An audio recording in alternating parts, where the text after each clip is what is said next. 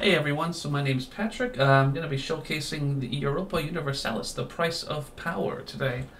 What I've got set up is a four-player game. Me playing as the French, and then we've got three of the bots. And I wanted to show off some of the bots for this game. I think they're really quite something. I think they're really cool.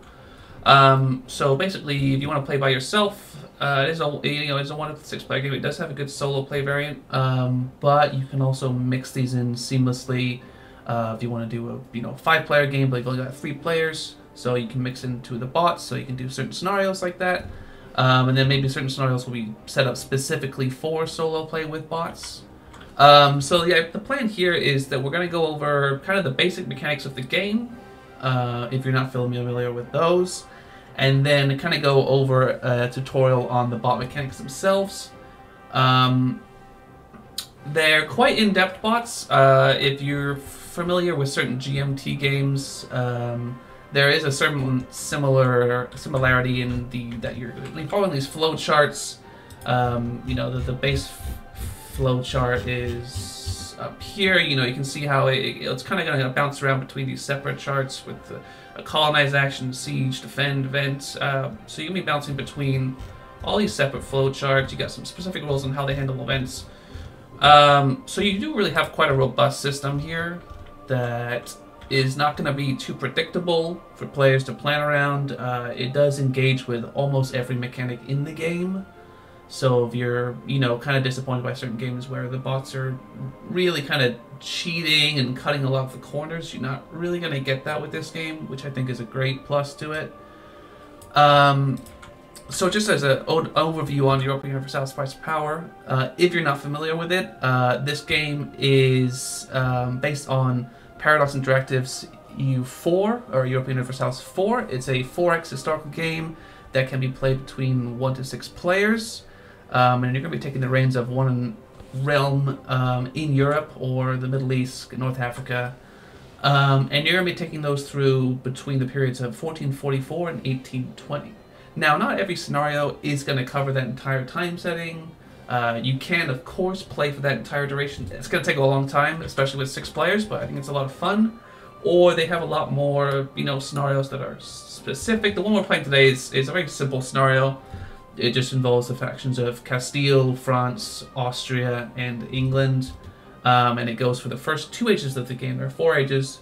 Ages 1 and 2 will cover you from 1444 up until about 1618. And we're going to be saying that we have for some specific events. So, if we go over the basics of the map here, the main board you'll see, it has mostly, it's about North Africa, Europe, a little bit of the Middle East over here. I'm not sure. I think this is technically all Europe here. And then the way that the distant continents are handled here for exploration, it's simplified from the main map, of course, but you see that we can go pretty much anywhere we can go in EU4. We can go here. In fact, I'm pretty sure this is just about the entirety of the planet, except maybe the poles, as in North and South Pole, not Poland. The map itself, we've got divided into land and sea zones. The white lines divide the different land areas, and sometimes the lines have little triangles on them. This is to depict mountain passes, which affect movement into hostile areas. One of the major institutions of the time period in the video game is the Holy Roman Empire, and we can also see that this is kind of depicted in this discontinuated yellow line. Each area on the map is one of these, contained areas in the white borders. Each one of those is comprised of provinces. Like these below, you'll see these little province discs are placed on top of provinces. These are provinces without a disc on top of them. If a province has the anchor symbol down here, then that indicates a port or coastal provinces. That's why you can recruit ships, or your ships can go back into harbors. The capital of a realm on the board. So, like Lorraine is the capital of Lorraine. It's a one province, but Bourgogne is the capital of Burgundy. That's underlined. So every underlined province is a capital province. Moving on. Each area on the map you'll see has a religious token. Now, at the start of the game, this is the 1444 map. The back side of this board will be a 1618 map. And on that one, you'll see that the owners of the provinces will change, and some of the religious starting areas will change. This can change throughout the course of the game. As we'll see, there are tokens over here to indicate something has become Protestant or diverse faith, for instance. But this will show, you know, like Granada or Andalusia starts as diverse faiths. You know, we got Muslim territories in Africa and Middle East. Just some basic rules here, more about areas. Areas are adjacent to each other, and you can move between them. If they touch each other on land is quite simple. But, for instance, a sea zone is only adjacent if, you know, so this land area is adjacent to this land area over the sea, because there's the land areas have a province with a port that connects to the same sea zone. That makes sense. So Tripolitania is adjacent to Sicily because they both have ports into the central Mediterranean.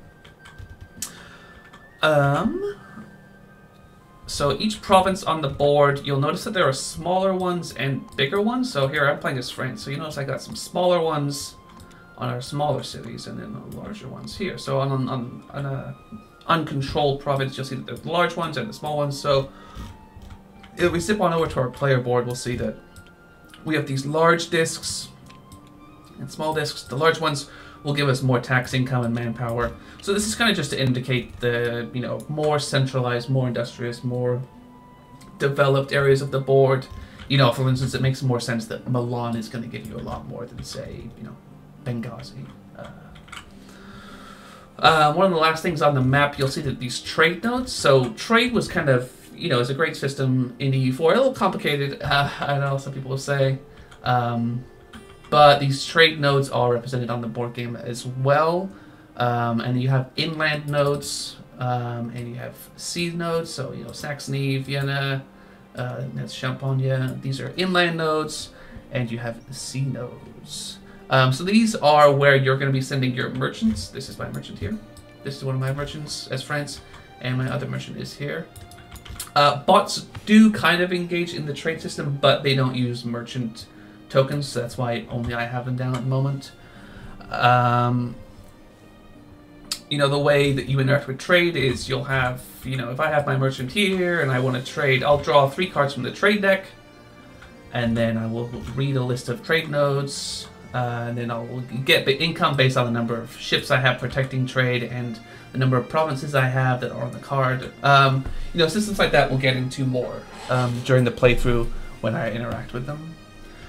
We zip on over to the player boards. You know, so we'll see that there are some missing slots here on the player board. That's where I placed my provinces on the map from. And then looking at, this is how you track your income in terms of tax and your manpower, is that the greatest spot on the right you will take. You know, if I take this, if I got that on the map, then I can see that I have 10 ducats worth of income on the map and 5 manpower in large provinces. So if I wanted to tally my income at the end of the round, I say, well, I've got 8 income and 4 manpower from here, and I've got 8 income and 4 manpower from here, so I should have a base tax income of 16 ducats, and my manpower is 8. So you can see that here at the start of the game, France starts with a combined number of 8 manpower. Yeah. You know, under that we do have the vassal tokens. Vassals act quite a bit simpler than you might initially think. They essentially act as almost the same as a regular province. You know, it's not really an independent province that you have to kind of keep track of in the same way that you do EU4 through diplomacy and whatnot. These essentially act as part of your realm, just with that, you know, you'll see that these are stacked on top of each other. So if I have 5 provinces of vassals, there's a 2 there, then that's only going to get me 3 income and 3 manpower. But if you see the same, if I had 5 provinces, then that's going to give me 5 income and 3 manpower. So like in EU4, you're only going to get a portion of the income that your vassals will give you. So it can be somewhat easier to vassalize an area on the board and keep control of it than through direct ownership, but you're not going to get as much out of it. Although you do get the same amount of manpower. That's something to keep in mind. Under that, you're going to see that we have the Monarch Power section. Now, Monarch Power is kind of the bread and butter for what we're going to use to take our actions throughout the game. You know, like here's the simple list of the actions here. We have, you know, under the green, blue, and red sections in the center of the player aid, we see administrative actions, diplomatic actions, military actions. These are most of the actions you're going to take throughout the game, and each one of those is going to require that you spend a certain amount of Monarch power. So, you know, for instance, if we wanted to forge an alliance with a realm, then we're going to be spending 1, 2, 3, depending on how large the target nation is, from our player board, and we'll simply return that to our pool here once it's spent. You get Monarch power sometimes through, you know, milestones or events, which we'll get to, but generally you're going to be getting the bulk of them at the end of the round step, where you're going to add up the values on your current ruler as well as any advisors you have. You'll add those two together. So the administrative one, which we'll get to card draw in a second, but that might say +2 admin at the bottom, so we would get a 5 admin, and then however much of the other 3. Yeah, as a quick thing on rulers, you know, this is one of these startup setup cards. This is the France 1444 setup. So you're going to grab this one at the start, and it'll give you some information on how to set up your faction at the start, as well as giving you a base ruler. The rest of the contents on this ruler down here, Charles VII, is we have the X token on the portrait. That indicates that when an event is resolved, that has an X down there in the bottom right by the, you know, shattered heart symbol, that we would take a ill health token, and we would place that on our little monarch to indicate that he is dying slowly. And once you get a second token matching your portrait to come up, then they die, and you will have to replace them or suffer the consequences. The last part here, the number of dice listed, that means if we do want to send our ruler, in this case as a general in a battle, or maybe as an admiral in a sea battle, then they will contribute that many dice to the combat. Next to the leader section, we have our state religion. Yep, see there. As France, we're Catholic. Our other realms, Castile, England, and Austria, are all going to be Catholic at the start of the game. But, you know, since, you know, the backside of this has counter-reform, so we can, you know, it's a sandbox game, so we can convert to other religions. You know, it would be theoretically possible to maybe try to become Muslim as France. That would be very difficult. I don't think that would ever actually happen in real gameplay, but that is something you could mechanically accomplish. The game is pretty open to just letting you do what you want, and that's very cool. To the left of this main player mat, we have, well, and we also have an area for our current treasury, which is just coins, which we're going to use for a lot of different actions. We have our manpower. So our manpower can either be deployed on the board or in your armies, or it can be kind of in this ready pool when manpower is spent. Like, you know, you got your, say this was over in this army and it got killed, it would move into exhausted, and then at the end step we would maybe recover some of that. So this is the way to kind of make it so that you know, you can only field an army that is manageable by your country. You can't be, you know, the size of Genoa and then field a giant army. Just if you're rich enough, you could do it somewhat through mercenaries, but it's not really practical. So in that sense, you know, larger nations will have a larger manpower pool. They will recover manpower quicker, and that's something to keep in mind. The last thing, we have the stability track. Stability is going to get changed. There isn't an administrative action that lets you increase your stability, but mostly it's going to change from events. And these will just kind of give you nice little benefits or drawbacks if you dip down too low. So the +1 is +2 ducats. The +2 allows you to remove some unrest at the end step, and the +3 allows you to gain an extra monarch power of your choice. And then the negative effects of that are kind of just the inverse, where you'll lose 2 ducats at the end step, you'll gain an unrest at the end step, and you'll have to lose a monarch power of your choice at the end step. Now, moving on to the left player board, we have, so this is how armies are done. You can put, you know, a unit directly onto the board if you so wanted to. This would indicate we have 1 infantry unit in the Languedoc section, or more commonly, you're going to have your little meeples down here in your army boxes. So Army 1 corresponds to, there's going to be little pictures showing which army is which miniature, but Army 1 is this guy up here. So this indicates that we have 2 infantry and 1 cavalry over here in this section of the game, the Seine region. And then we'll have the same thing if we had a fleet on the board.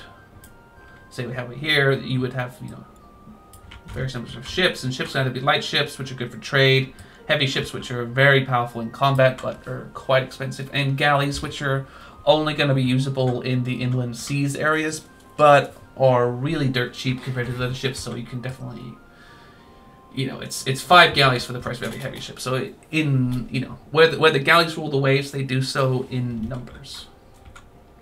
Yeah, so as far as how you win the game, the player with the most prestige at the end of the game will win, and prestige is either gained directly throughout the game by various actions, like if you force vassalize a realm, or if you humiliate another player, or if you complete a mission or a milestone, which we'll get to.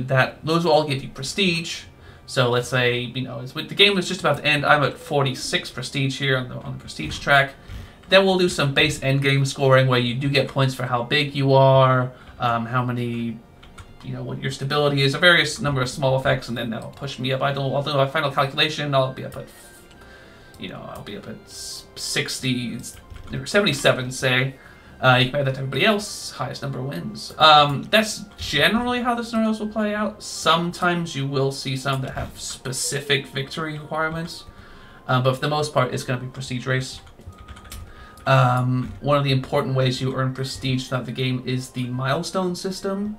So there are 4 of these in each deck. So we're going to have, yes, we have 4 decks of 4 milestones for each of the 4 ages, 4s. But so at the start of a game, we'll dish out the age 1 ones if we're starting in age 1. Then we'll draw 1 of each.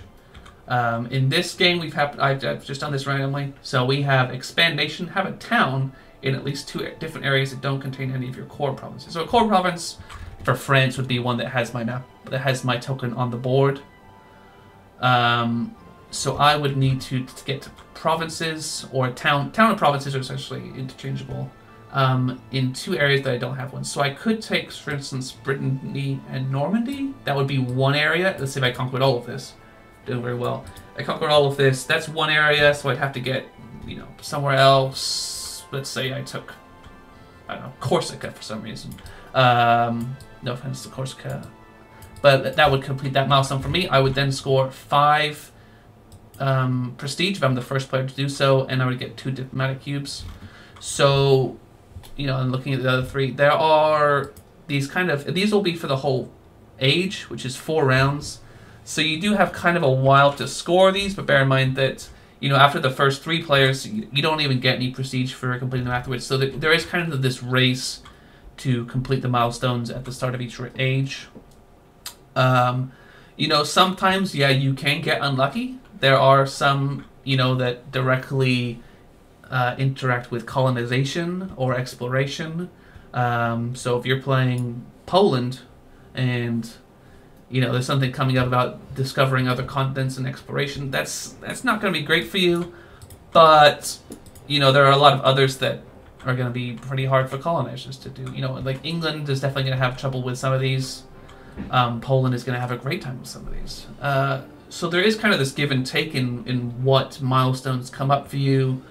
But, you know, that's all kind of part of the balance in the discussion of the above board game, is you say, oh, well, you know, hey, you guys, you know, oh, wow, these milestones work so well for France. And then you know, you use that to downplay your own position and to kind of creep up.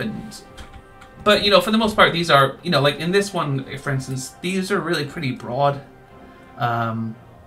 Anybody can complete these. You know, if there's someone that has like some nice events early on that give them some stability, or one that gives them a royal marriage token, that little crown with the rings underneath is a royal marriage.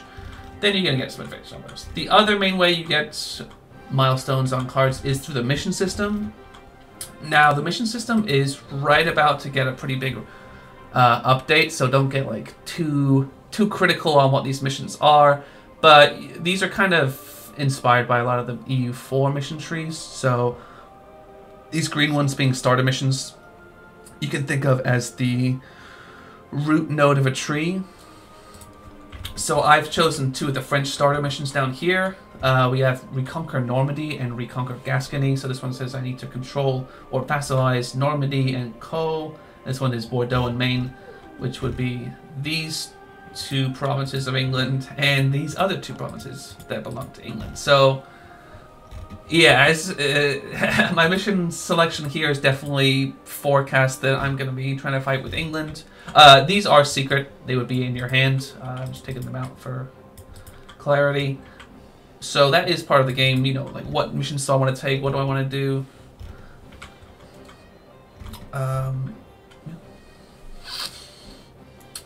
Now the round, okay, so going into more of the structure of the game has 4 ages, as I said. Each age is broken into 4 rounds, and then each round is conducted as a, you know, round robin where, well, not really round robin, but each player, starting with whoever has the first player token, takes 1 turn, and then the next player takes a turn, until a certain number of players have passed, depending on the player count.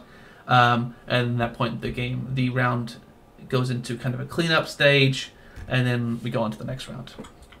Now each round has 4 phases. In the first phase, we put out some events. It's kind of the draw cards phase. If we go right over here, the draw cards, we're going to reveal the event cards. We're going to draw action cards.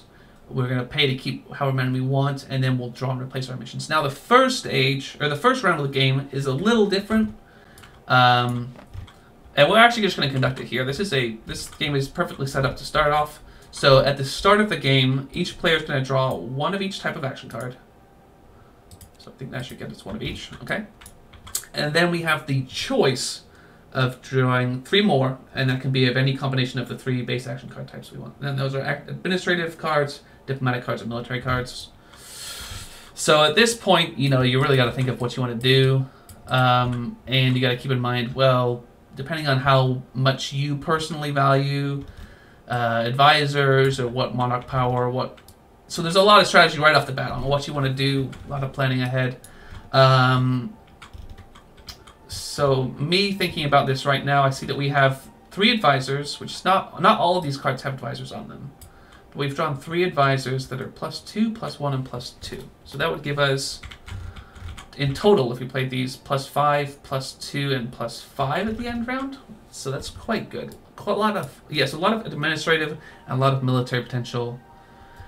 I don't think we're going to be using the naval maneuver for its action, since I think we're going to be focused mostly on the land for the foreseeable future. So we would use this as our advisor, and we would probably use this as an advisor. I think we want to use this as an action. So we are going to draw another diplomatic card and hopefully get a diplomatic advisor. We got safe technology, which is okay. And then we're actually going to draw 2 military cards because I foresee conflict with England. Interesting. Okay, now, yeah, so now we're going to pay to assign these guys. So to assign an advisor, you play it right from our hand. Since the bots don't interact with the cards, so I'm just going to go ahead and do it all for me right now. We're going to play Thomas here as an advisor, and we're going to play Stephen here as an advisor. We're going to hang on to this one. I think I'd rather have the subjugate action card over the +1 advisor. So you see here that this guy costs 2, this guy costs 2, so in total they cost 4. So we're going to kill off 4 of our coins here. We've spent 4 to hire our 2 advisors. Okay. So that's really the main difference in the first round, is that normally the way it works is we're going to draw 3 action cards of our choice, and we can draw those sequentially, so we can look at the first one, see what it is, see if we like it or not, then make the second draw, and then make the third draw. And then you're going to pay 2 coins, 2 ducats for each one of those you want to keep, and then you're going to discard the rest. And then technically after we've done this step, we would draw missions. I've gone ahead and done it now because I think this is what we would want to do anyway. Yeah. The second phase after this, after everyone has kind of done this, we go into the action phase. And since we're doing a 4-person game, you can see down here at the very bottom of the left of the screen, reward for passing. It says number of players 4+. So the first to pass gets 5 ducats, the second to pass 3, the third to pass 2. So in this scenario, once 3 players have passed, the last player is kind of under a very short clock to finish out anything that he has to do mandatory, which is taking an event, and then the round will end. After the action phase, which is generally the longest phase, we go to the peace and rebels phase. Here you deal with the outcome of the wars and the effects of rebels in your provinces. Non-player realms, you know, anything that's not one of the 4 factions we're playing as. You know, at war with, you know, non-player realms that we're at war with and that we've not taken some territories for us might invade us. That's the invasion step. Rebels will try to conquer provinces unrest. Then we can have our peace conferences to try to resolve any wars we're in. We'll add maybe religious dissent, which is unrest in provinces with a different religion than us. So that's why the religion on the map is important, because if we're, you know, a Catholic realm but we control, you know, a host of Muslim provinces, we're going to have to deal with a lot of unrest at the end of the round. And then finally, for each province in unrest, we're going to roll one of these rebel dice, and then we'll take the result. You know, for instance, this roll got us lose a monarch power cube. So we would have to lose one of these of our choice, which would be a bummer. Finally, the last round is the income and upkeep phase. So at that point, we get a chance to fire any advisors or dismiss military units and recall ships to sea. When a ship is in a port, you don't pay upkeep for it. So that way, if we kind of notice the going into the income upkeep phase that, hold on, I'm on the brink of bankruptcy here, we kind of have a chance to fix some problems there in our economy. Then you're just going to collect your income. You're going to tally up how much you get from your provinces, your vassal provinces, any effects like stability, the +2. There are some other rules that might get you a couple ducats, and then we'll subtract upkeep for our military units, you know, 1 for each deployed land unit, 1 for every 2 ships deployed at sea, rounding up, upkeep for advisors, yeah, for stability, and then we'll kind of get, at the end of that, money based on what we have left over. Maybe we might lose money on the upkeep, maybe, you know, in total, maybe we'll get some money. Go either way. And then we're going to collect the monarch power. So for us, if everything goes, if this makes it to the end of the round, then we'll have, you know, we'll gain 5, 1, and 5 monarch power. So not very diplomatic, which we'll have to deal with. And then we're going to update our manpower. We'll recover half rounded up of our manpower to a minimum of 2. So that way, if, you know, you're a huge nation and you've got 18 manpower, you lose a ton of it in a battle. You know, say you've got 10 exhausted manpower, we're going to recover 5 of that at the end of the round. And then if our hand size has gotten, you know, above 5, then we do have to discard some of those. That shouldn't happen a ton unless you're doing some weird shenanigans here. You know, I want to go over some of the actions a little bit first before we chop into the game, just to give you some idea. The event action. So one of the driving forces for action on the board is the event system. So you build the event deck at the start of the game. The scenario will tell you what to put in there. You're going to have faction or realm specific events for each player. You're going to have 2 of those per age, and then those will be divided into 2 halves. So you can get both of the Castine events in the first 2 rounds. They have to get split up. So this is a first half event. These are all going to be first half events. This is a wild, so that can be neither half. But, you know, that way the things are going to happen sequentially. So you couldn't have, I don't know, say, the Protestant Revolution couldn't happen before the Protestant League, for instance. That wouldn't really make any sense. Or the Protestant Reformation or Revolution. Yeah, so when you take an event, let's say I'm France, I want to take the Hungarian throne. I can take someone else's event, and then I would get to choose A or B here. I could say, oh, I want Austria to lose a prestige, but they can add 2 influence tokens 2 Hungarian areas, and I would gain 2 diplomatic monarch power. And then when I do take an event, say there's 2 face down here. So if I were to take the Hungarian throne, I would flip the next one in the pile. And then what I would also do is I would put 2 ducats on any existing event that was there before I flipped it. So that way, if there is something bad, so you might look at revolts, for instance, and say, well, I have to choose my own areas and add unrest to it. You know, like, why would I ever do that? So the question, you know, the point is that eventually these kind of worse ones are going to have ducats on them, and they're going to have money on them. So, well, you know, yes, maybe I'll have to take events, you know, revolts later on, but maybe there's going to be like 6 or 8 ducats on there, and that's actually not a bad trade. I haven't actually seen this one, and I didn't know what that is, so I'll try to forget that I know what's under there. The next of the special, I'm doing the special actions up here in the middle column. Player-to-player diplomacy. That's when you can kind of make trades and deals with the other players at the board. Say, you know, maybe enter into an official mechanical alliance or royal marriage, or you want to sell provinces to one another. You can do all those things. Research ideas is the next one. It says costed on the card. So if I wanted to research cannons, for instance, or quest for the new world, I would pay 5 diplomatic power or 5 military power here. And then these do a whole host of things. These are randomly drawn at the start of the game, except for these 3, which are fixed. You know, for instance, the quest for the new worlds. When we take it, we can now perform the explore action, and I would gain 1 monarch power of my choice to put back, which leads very well into the explore action down below those 2. So the explore action is how I kind of, you know, if I was England here, I could take the explore action and maybe move from the Eastern Atlantic. You see the B symbol? That would allow me to move to any sea zone with the B on it. So I could go over here to the Caribbean Sea, and then I could start exploring the new continent. You know, there's a lot of money on trade to be made over in North America, South America. There's these gold provinces down here where you're going to get a lot of money. So it can be very nice to explore. Else in the basic actions, we have change state religion. Not an action you typically see a whole bunch.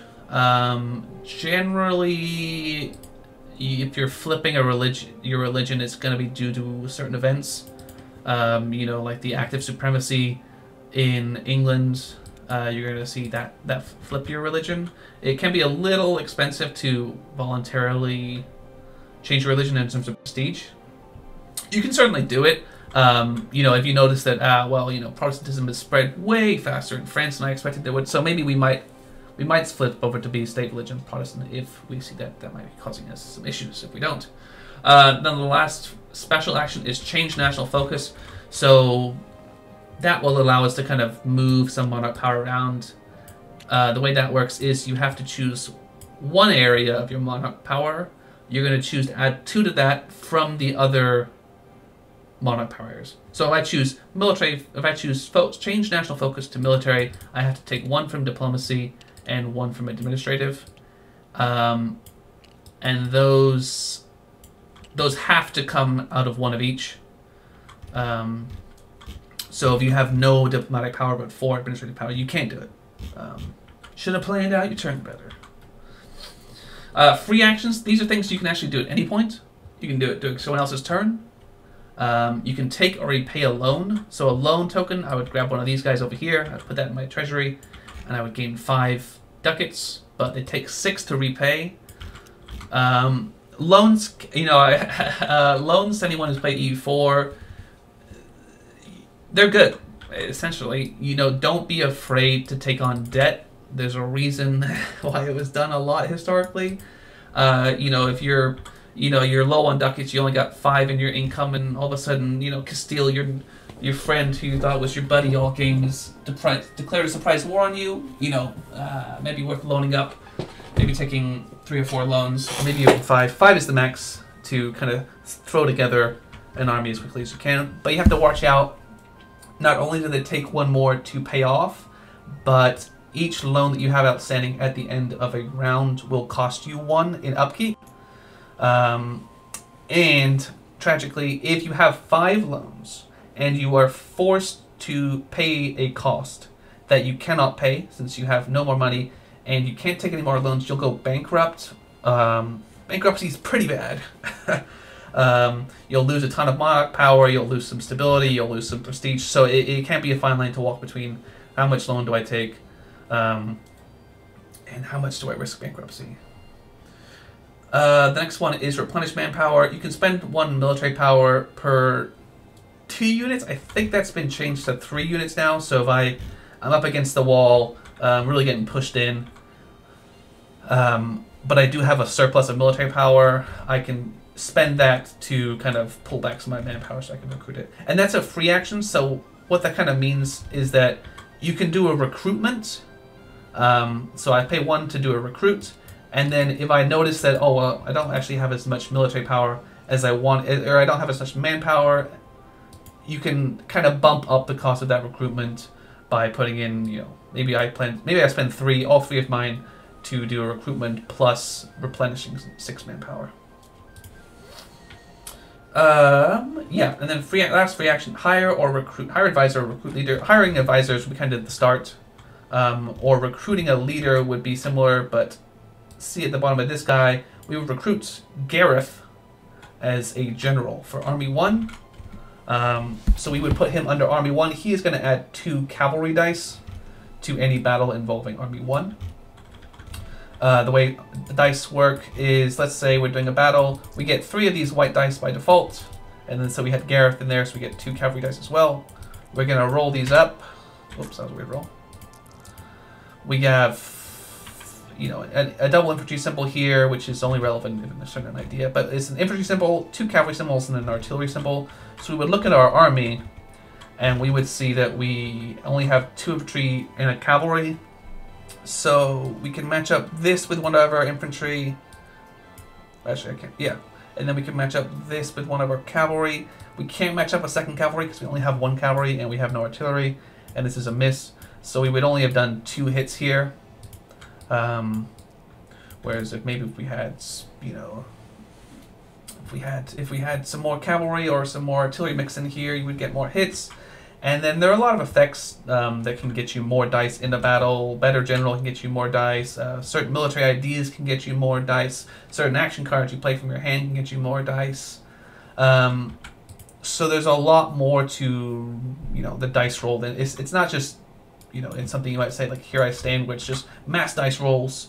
It's all one type of unit. You're just trying to get as many hits as possible. There is a lot more thinking going into what dice I want to put in, how I want to craft the composition of my army, you know, what leader I want. There's a lot of decision making that can go into making a better army. If you just spam 20 infantry with a you know, a poor general, and then you send them into someone who's got, you know, a couple military dice, maybe some military reform card active. He's got his balance spread, and he's got a good general. You're gonna get munched. So that's definitely something you got to keep in mind. Yeah, so the administrative actions, increased stability. You're going to pay flat cost. That says 6 AP. I believe that was brought down to 5 AP in a recent change. So you can increase this manually if you want without any kind of card or any kind of event. That one's pretty straightforward. Convert area, you're going to pay 3 action points and 3 ducats. I believe that was also changed to 2 action points and 3 ducats. So if I control every province in a region, then that would allow me to change the religion of that area. I pay the cost. I do have to mark one of those regions is unrest, as they kind of resist the religious conversion. Now, yeah, so I said you have to control every area, every province. It's not quite like that. You have to either control every province, or you have to control every province except provinces that are controlled by realms that are the same religion as you. So let's say, for instance, I control these 3 provinces, and Castile can control this province. Even though I don't control the whole area, the last province that I don't control is controlled by another Catholic power, and since I'm trying to convert to Catholic, you're able to. Below that we have colonize. So we do have discoveries on the board. Maybe we've discovered Angola here as the French. I can spend a certain number of colonists that would be in this colonist pool. You get those at the end of the round, and I would convert that claim or that exploration into a province. Oh, actually, that was the wrong bag. That's how you turn your discoveries into land, essentially. Heading down to the diplomatic actions, we can do influence for 1 diplomatic power or 3 ducats per token. So you'll notice that, like, as France, I've got 2 cubes on the map here in Languedoc, 1 in Lombardy, 1 in Burgundy. You know, England has some here. Influence on the board is kind of a measure of how much, well, I want to say influence that you have in an area. It's required to take certain actions like vassalizing, annexing realms, forging alliances somewhere. You can also use it for military access for areas that are neutral to you. You know, or if you're playing in the Holy Roman Empire, it's the main determiner in who's going to win an imperial election when the emperor dies. It's, you know, whoever has the most influence in each of these elector areas. You'll thumb that up and see who has the most votes, and emperor breaks ties. So influence is very important. Yeah, and so that to place them, you can either place them directly on the board. If you think about it, as you're spending 1 DP per token you place, you could, instead of just putting them in the bag and then putting them there, you could just put them straight on the board area somewhere. Or you can spend 3 ducats or 3 coins to place 1 directly. And you can do, you know, we're not limited to 1 here, so I could spend 12 ducats and 2 diplomatic power for my board, and I'd be able to place 6. The only restrictions on it are you can only place 2 at a time per area, and there can only be a total of 5 influence tokens in an area in total. So that way you avoid things like, you know, all of a sudden I just dump, you know, 5 influence into Switzerland and no one else can play any influence there without doing some shenanigans, or, you know, a surprise election where I put, you know, 3 into Brandenburg, 3 into Saxony, and 3 into Westphalia all at the same time, and I beat Austria just because, you know, I put too much in at once. We can do a Forged Alliance. Forged Alliances with NPRs is very handy. As France, we start with one with Provence. That's going to allow us to kind of call on some aid from them during wars. It paves the way for vassalization. We're going to spend diplomatic power equal to half rounded up of their tax income. So let's say we wanted to ally with Milan. There are 2 things we have to keep in mind. A, to forge an alliance with someone, we have to have 2 influence there already. We don't have that, so we would have to take an influence action to put 1 more cube here. So let's say we do that. I'll copy and paste that one. We'll move that in a second. And then after that, they have a tax income of 1, 2 for the big one, 3, and then 4. So half of that is 2. So we would have to spend 2 diplomatic power to then forge an alliance with them. So let's delete this one. So we would take one of our alliance tokens and we would put it on Milan. And then as a bonus for forging an alliance there, we would get to add an influence in that area as well. So if we did that, we would actually end up with 5 influence. This area we max out influence. We'd have an alliance with Milan, and we'd have 3 influence in that area. Next, we can fabricate a claim. As France, we should have 2 claims on the board already. Yeah, we have 1 in Aquitaine and 1 in Brittany and Normandy. So claims are going to be useful for a couple things. 1, it gives us a casus belli. You do have to have a cause for war in this game. You can go in no CB. Don't recommend it. It's very easy to get a claim. You just spend the 2 DP. It's not really worth the no CB. I don't think it is in EU4 either, but I see some people do it. So what that's going to give you a cause for war, so you can go in.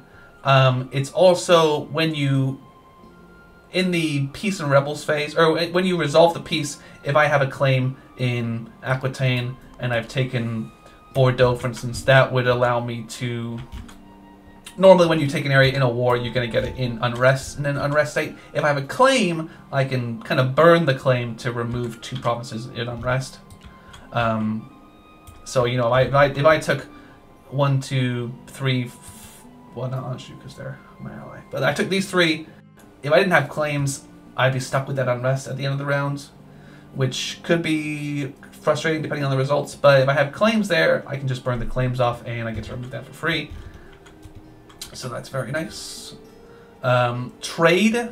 So I mentioned trade earlier. We'll get into trade when I take the trade action. I'm certainly going to. But essentially that is how you don't get trade like you do with tax income at the end of the round. You only get it actively through taking the trade action. where you draw 3 cards, you're going to choose one, you're going to activate a node, and based on the merchant and everything on the card, you're going to get some money. Moving on to the military actions, you have declare war, so I could declare war on England, I could cite my casus belli. Now we're at war, we're going to take our little war symbols, put them over each other, just so we can keep track of it.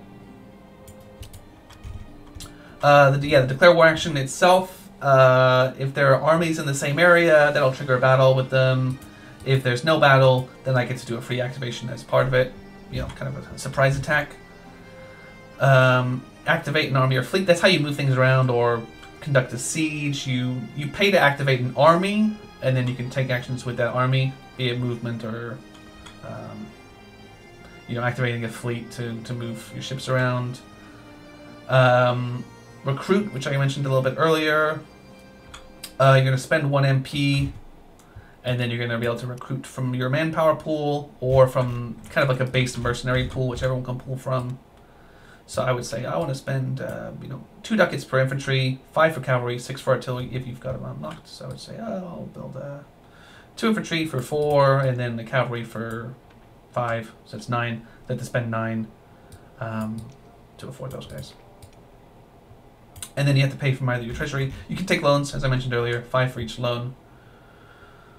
And that's it. Those are all the actions. You know, that was kind of a quick overview of them, because, you know, we're going to go into a demo play here, so we'll go into them more as they come up. Yeah. So the next thing I want to talk about is the bots and how the bots work. So I did talk to them a little bit earlier, but so we've got a couple options in here where we build their deck. So I'll go over to each bot. So these will be on a little play sheet that you'll be able to pull out, but I've pulled up different copy tablets so I can show them all at the same time. So the first thing you do is you kind of build their deck using, you know, the bot deck here. Like this is the Castilian deck. We'll shuffle this afterwards, so we're not cheating.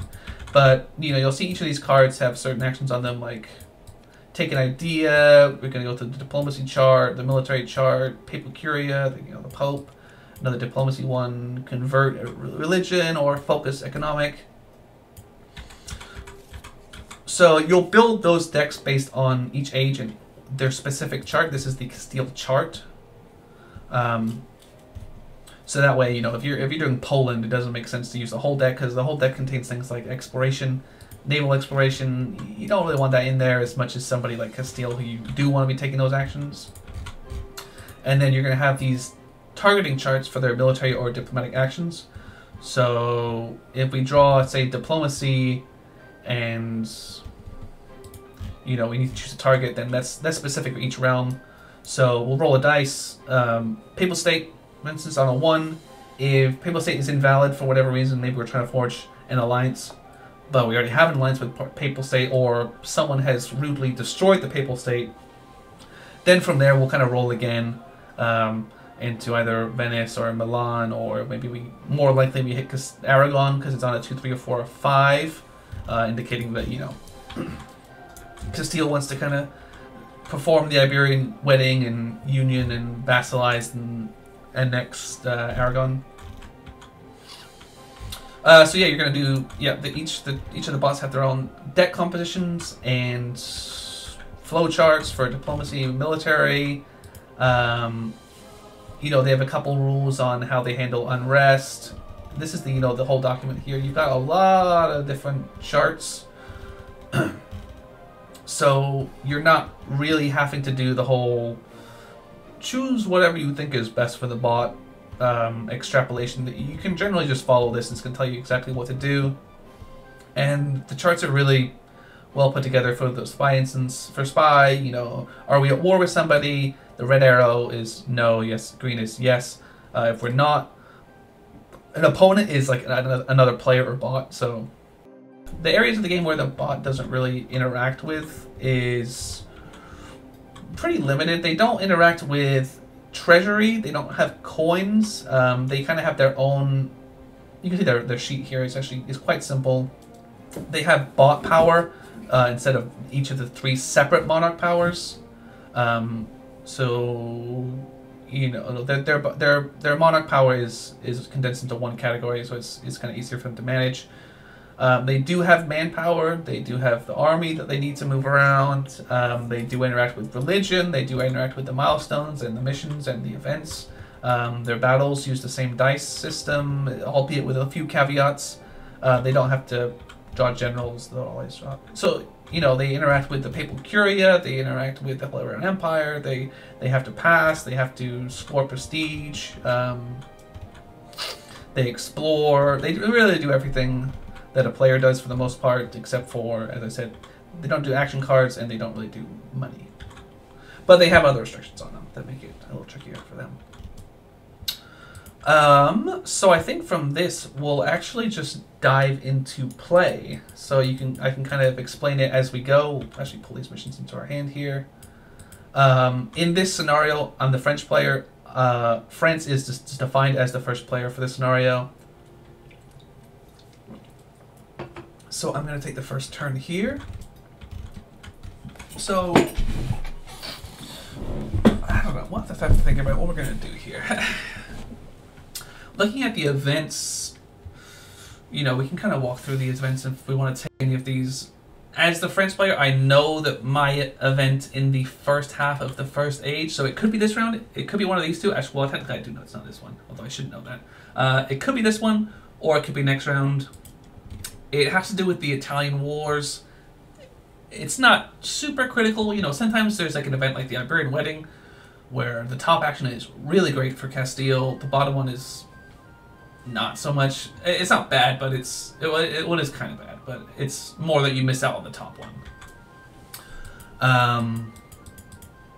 But so we're not super fussed about getting our events, so it might be worth, you know, if we go to the Hungarian throne, this Austrian mission, we see it on the B option, that would give us 2 diplomatic power, which would be handy because we're not going to be getting much diplomatic power. What are we going to do here? I think the first thing we'll do... Oh yeah, the first thing we should do actually look at is the rest of the milestones, to see if there's anything that we can score here quickly. This one we can score quickly. That one's actually going to be quite tough for us in general. We can take up promises in Brittany and Normandy, but after that, it's actually going to get a little tricky for us, because we'll have to go into, if we can get into Aragon. Aragon's quite strong, and then everything to our east is in the Holy Roman Empire, or is Burgundy, which is quite strong. You know, these areas we already have a town here, so we can't go into it, and fighting into the HRE can be tough. So this one's going to be tricky for us unless we go overseas with the exploration. Dynastic ties have 2 royal marriage tokens in play and at least 4 influence in each realm. And at least one of those royal marriages must be with one we didn't start with. We didn't start with any. So I wonder if we'd want to go for that one. But again, you can only form a royal marriage with a specific royal marriage card, which we haven't drawn to start with. So that one also might be quite tough for us. Conquer enemy lands. Now this one we could do. Successfully siege 2 or more provinces on the same turn. So when I take the siege action, when I activate this army, and I take a siege action, I can spend 1 military power for each. I can spend 1 military power for each unit I want to activate in that army to siege with.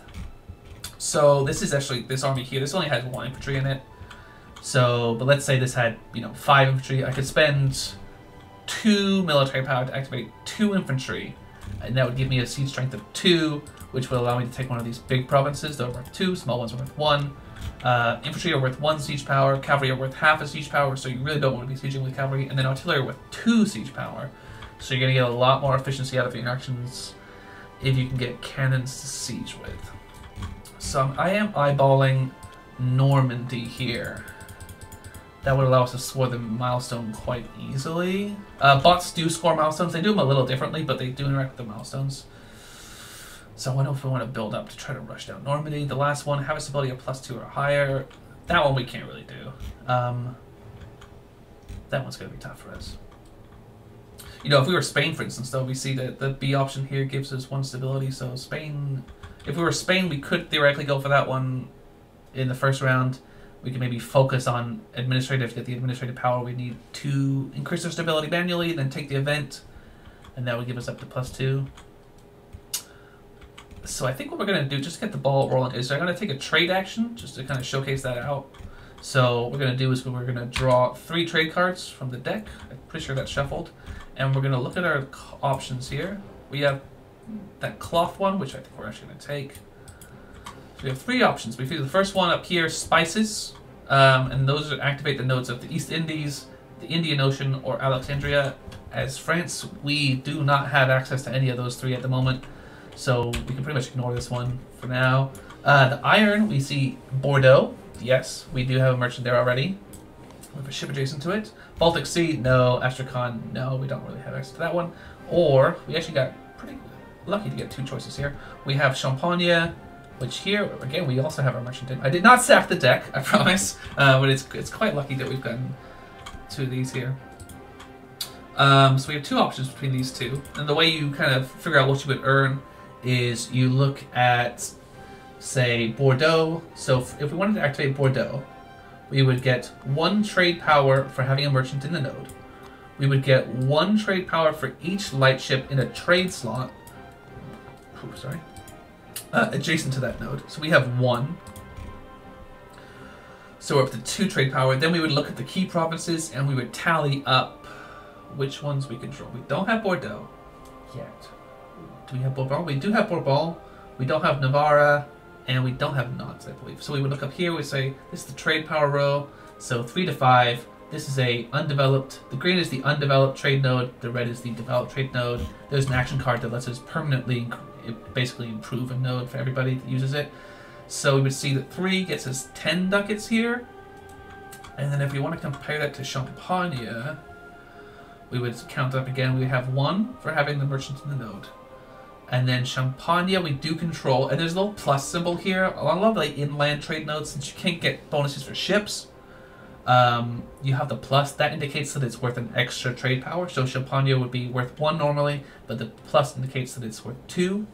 So with the merchant, we're up to 3 already. Bourgogne we don't control. Lorraine we don't control. Geneva we don't control. So again, we're at 3, and again, that gets us 10. So these are going to be identical for us based on which one we choose. But one thing to keep in mind is that when we take a trade action, normally when you take a trade action with other players in the game, I activate that whole node itself. I'm not activating my merchant there. Specifically, I'm activating that node. So other players that have their merchant in that node would also be able to benefit from the card at the same time. So that way, if you have like a high importance trade node in the game with like Portugal, Castile, France, England, and the Netherlands, and everyone is kind of up in North America, jostling for trade power in those trade nodes. Those are going to be up a lot of money because they're going to be getting activated a lot, as opposed to something, you know, like Aleppo, where maybe just the odd players can be trading. It's not going to get you as much. But as a bot, as consideration against a bot, if I take a trade action and I select a maritime node, so the C1, they would gain 1 bot power per ship, or 2 on a distant continent they have adjacent, or on a land node, they'll gain 1 for each if they have at least 1 town adjacent to the selected node. So do they? So yeah, so we kind of have a choice. But if I do Bordeaux, I'm actually giving out quite a lot of bout power here, because I give out 2 to England because I have 1 here, and I'd give 1 over to Castile. But if I did Champagne, then since Austria is adjacent, they'll get 1. So we're gonna do Champagne. And we're just going to flip over one merchant here to indicate that he's been activated. So you can only use a merchant once per round. He'll refresh. We're going to get our 10 ducats. I'm just going to copy and paste the 5er. And then Austria is actually going to get a bot power for that because we gave it to him. Now, you know, if this was a person, then I could be like, hey, you know, I helped you out with some trade. Maybe you'll help me out later with some trade. But you know, since the bot does not have feelings, we cannot, you know. We can't call 2. So next we're gonna jump over. That was our turn. That was one action. We got one action. We did pretty well actually. 10 ducats for a single trade action. That was pretty lucky. But now we're gonna go with Castile. So what Castile will do is we will. I probably shouldn't put that all over there.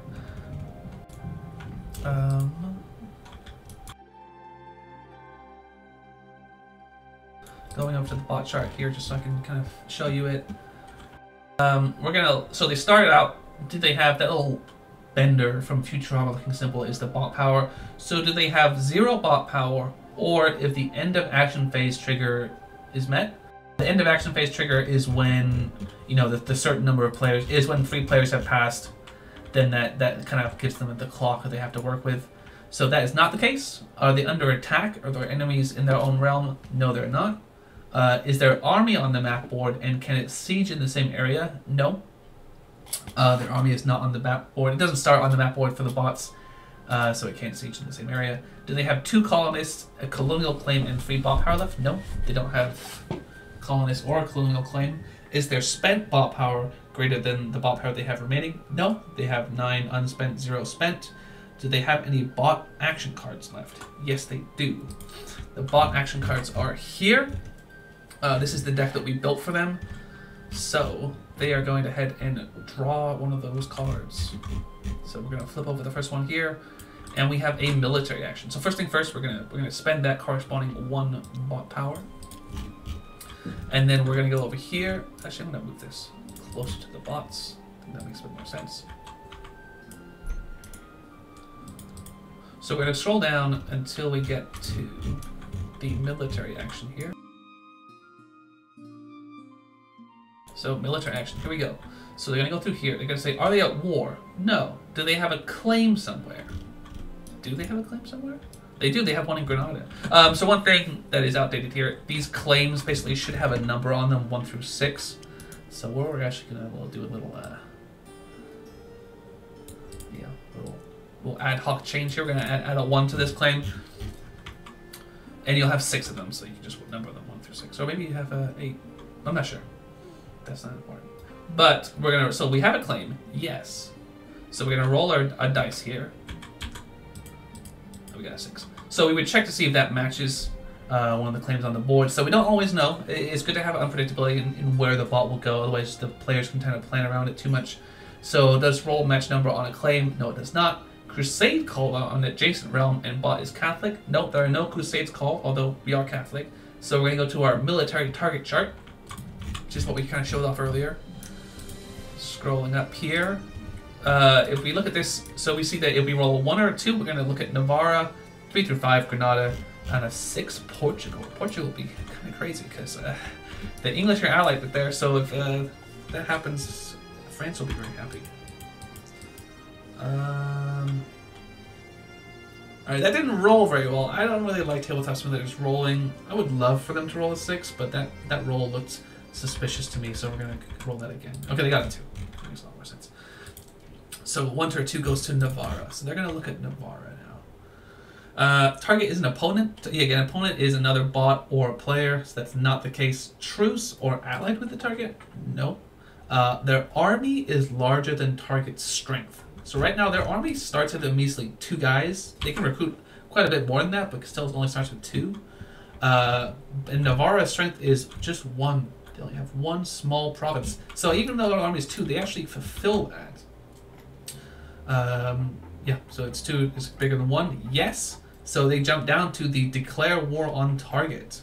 Remove influence and gains bot power for alliances as normal for declaration of war. So yeah, wow, this is interesting. So they're going to go ahead and declare war on Navarra. They do actually lose influence in areas that the bot is that the target is in, so they're going to lose some influence from the Aragon area. It's a shame they didn't force an alliance before going in.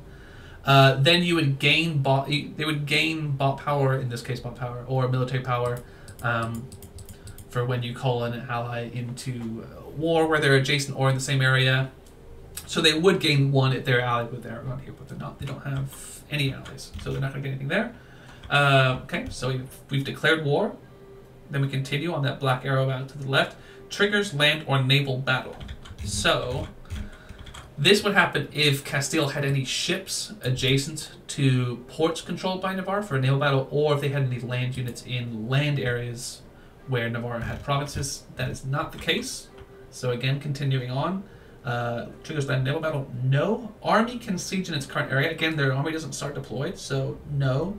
Can reach enemy army or area in one activation. Now this one, when you determine what a bot can reach and their map isn't on the board, they can basically start out in any area where they control provinces. So in this case, we could start out in Castile. Now, can this army reach Aragon from Castile, for instance? Yes, it can. An army can move 2 spaces, but has to stop when you enter a neutral or hostile area.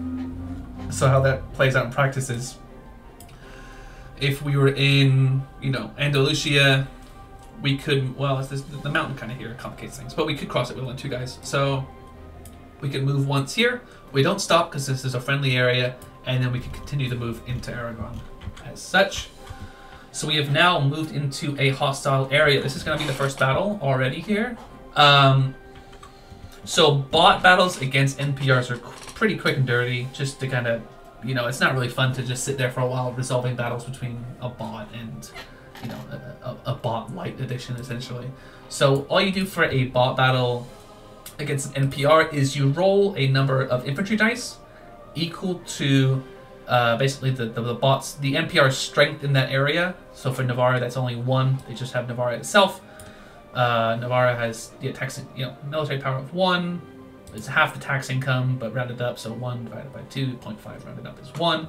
So we just roll 1 infantry dice here, and on anything but a miss, they would score a hit. So Castile would lose their 1 guy. Of their 2, it's going to go over here. There is going to be a section for manpower on a new edition of the board. So they lost 1 guy. Since their army is still alive, the bot counts as now having won the battle.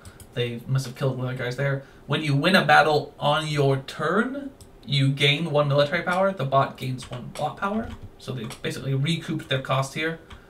Then you'll see, can reach enemy army in 1 activation? Yes. Move to do it essentially. Triggers a land battle. Yes, we did the land battle. If victorious, gain 1 bot power. Then end turn. So that's their turn. That was the Castilian turn. Pretty aggressive right off the bat. Declaration of war turn 1 on Navarra. That's an interesting move. It does mean that this now area, if they take it, this area would be under their control, so that would kind of have implications on our border. But they lost that 2 influence in Aragon, which is kind of a bummer for them. So we'll see. We'll see if that works out for them. So England, we would go through the same kind of base check. You know, if they're under attack, if it's end stage spent greater than whatever. But we'll get to the same spot in the chart where they're going to get to draw a card. We have Papal Curia or Spy. So you go kind of top to bottom here. You would say, okay, Papal Curia, if that's a valid action, do that one. If it's not, then do a spy action. So if we're a Muslim faction and we get Papal Curia as spy, the Papal Curia is not applicable for us, so we would do spy. And then the bottom part is if we're at war, always do spy. But we're not at war. So we're going to spend 2 bot power, and we're going to do the Papal Curia action, which we'll scroll to now. You know, eventually you kind of do get the hang of how all these all work, but I want to go through and show them to you. So, has Catholic state religion? So even, yeah, right off the bat, if we're Muslim, we would kind of back out of this one down here. Yes, we are papal controller. Has uncontested control of the Papal Curia. So this is a nice time to kind of look at the Papal Curia track over here. Uncontested, so these are the 4 cardinals. There are 4 cardinal slots because we have 4 players, or 4 Catholic factions. You get some nice bonuses for being the person in control of the Curia. That's the person with the most cardinals, or if you don't have the most cardinals, it's the, you know, the leftmost breaks ties. Actually, at the moment, Castile is the papal controller, so you pay less upkeep on advisors, you play less administrative to raise your stability, you gain extra diplomatic power, you can also excommunicate someone for 2 diplomatic power, or call a crusade for 2.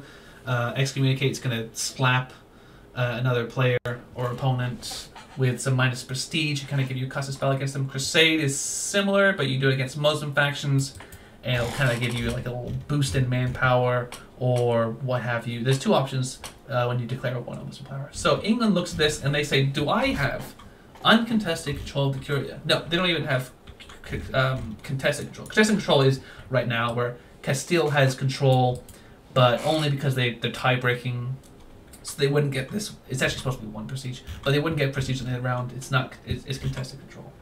So they say, no, I don't have that. So place Cardinal on the papal track. Okay, so England is going to draw one from here. And the way this works is we're going to shift down everybody and drop this guy in here.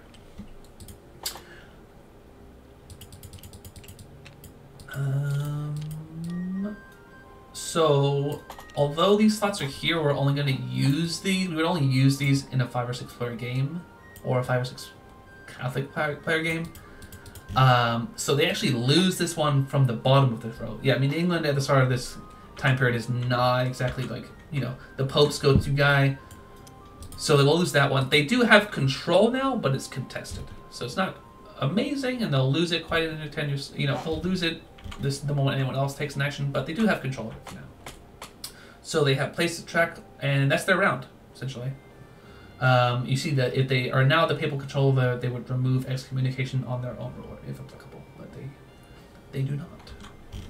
Okay, yeah, jumping over now to Austria. Now, one of the things about Austria is that they do start the game as the Holy Roman Emperor. So you see the track down here at the bottom left. Let's move around here. So the Holy Roman Empire is a big part of the game, especially if you're playing in the Holy Roman Empire or on its borders. This authority meter will kind of go up. You can take a manual action to increase it, but it does increase from certain effects, like in the video game where if a foreign nation invades the HRE and the emperor's, you know, like feeling a little too cowardly, then they can decline the call from their allies. Authority will go down. If an area in the empire leaves for whatever reason, it's taken over by somebody else or an event, authority will go down, but it comes up if you reintegrate an area, if you take the action just to increase authority. There are a couple missions at the moment for Austria that will increase authority. So that's kind of a balancing act that you have to manage as the emperor. And you can see that under each of the authority levels, you might get, for instance, +1 birth, +1 diplomatic power, or plus at 6 authority, max authority, you get 2 diplomatic power and 1 military power per round, every round. And then the level of authority also coincides with how much base tax income, or just tax income and manpower you get.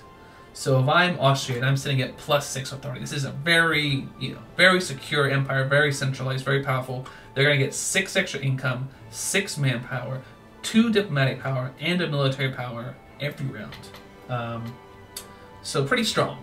So, emperorship is very important, because if you look at Austria's kind of base start, it's not as huge as France, but they do have the emperorship to make up for it. And bear in mind that, I've seen games where Austria loses that emperorship throne to somebody else.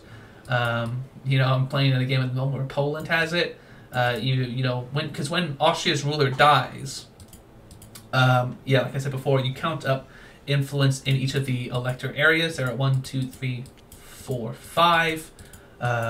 So if I have, 3 French ones to 1 Austrian one, I would win this area. You're going to count up who wins the most areas. The emperor gets to decide ties. And then after that, it switches control. So we could see, maybe I'll go for a French emperorship. Probably not. It's a little tough, because you can only place influence in areas that are adjacent to places where you already have influence or provinces.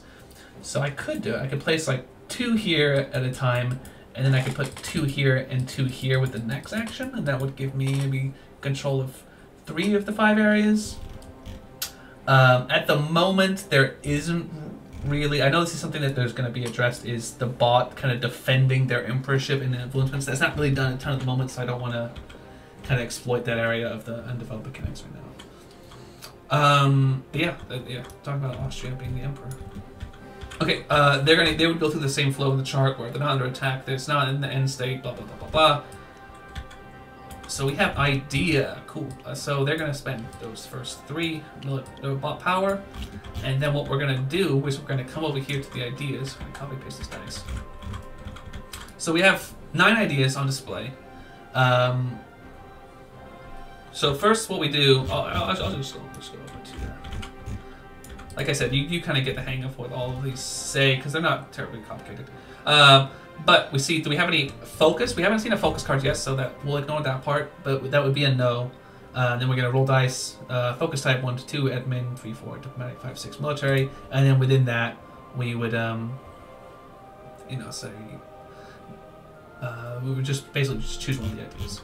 The bots at the moment, you do get victory or prestige for getting ideas. They don't get a mechanical bonus for having the ideas, but they at the moment, but they will later on. So let's say what we're doing with Austria right now: 1 2 3 4 5 6. We roll, we get a 1, so we're doing administrative, and then within these they kind of have rules for, you know, prefer an idea that doesn't have anyone else taking it, and then prefer one that a bot has over one that the player has, that kind of thing. But this is the first idea of the game, so again we'll do 1 2 3 4 5 6. So they got in here. They now put their little cube. We'll put it here. Now these little numbers on here are a lot dated. This would indicate that you get 5 prestige. Well, I won't go over the old rules, but the new rules are that you get 3 prestige anytime you research an idea. When someone researches an idea, everyone who already had that idea would then get a further 2 prestige on top of it. So that's to kind of indicate that you know, people are copying our technology. Essentially, if I'm first to research, like I said, the Austrians are first to research adaptability. Then if we research adaptability later on, Austria would kind of get like a trickling in benefit from other people kind of copying them. So if you do kind of do a good job of identifying an idea that everyone else is going to want early on, and you can kind of zip in there first, that can definitely pay off for you in terms of prestige. That's their whole turn. Yeah, we're back to us now, under France. So we actually got pretty lucky. We actually got a decent amount of money here. Do we want to just... How much long do we... It's already 6, so we already got... Okay, so we're already a fair way in. We might just, you know, build up... We might just build up for... To try to take back our land for the English for fun. So the first thing we're going to do is we will shift our focus to military power. We're going to need our military power for the coming battles. When you do a focus, you can also kind of do some card discard and draw. So we could discard up to 3 cards. So we can either we can discard 2 cards to draw 1 card, and we can discard 3 cards to draw 2 cards of our choice. We're gonna do the latter. I actually really want a specific military card, so we're gonna burn those 3 to draw 2 more military cards. Oh, and I did get the one I wanted, which is Siege Assault, and we actually got a pretty good general too. Three of the colored cubes is essentially the best type of general you can get. We don't have cannons, so obviously cavalry would have been better here, but this is not terrible. So that's our action. That's our whole turn. So we're going to zip over back to Castile now. Now they're going to do something a little different, because if you remember from earlier, we hit something earlier in their base chart. So nope, no on this one. Under attack? No, they're not under attack. There's no enemies in their realm, but the army is on the map board and can siege in the same area since it's somewhere where we're at war with somebody. So we're going to go to the siege action. So the siege action says, siege provinces up to 3 tax income, spend 1 bot power per tax income siege. And then there's some rules of preference. There's only 1 province to siege, so we're going to spend our 1 bot power. And Castile will now have successfully sieged up Navarra. When you see something, you get it in an unrest state to indicate that, you know, you've just taken it by force. So the occupants are a little unhappy with you. So after the siege, that's it. Oh, actually, at war or provinces left to siege in this area or adjacent areas? No. So they're actually going to go ahead and remove their army.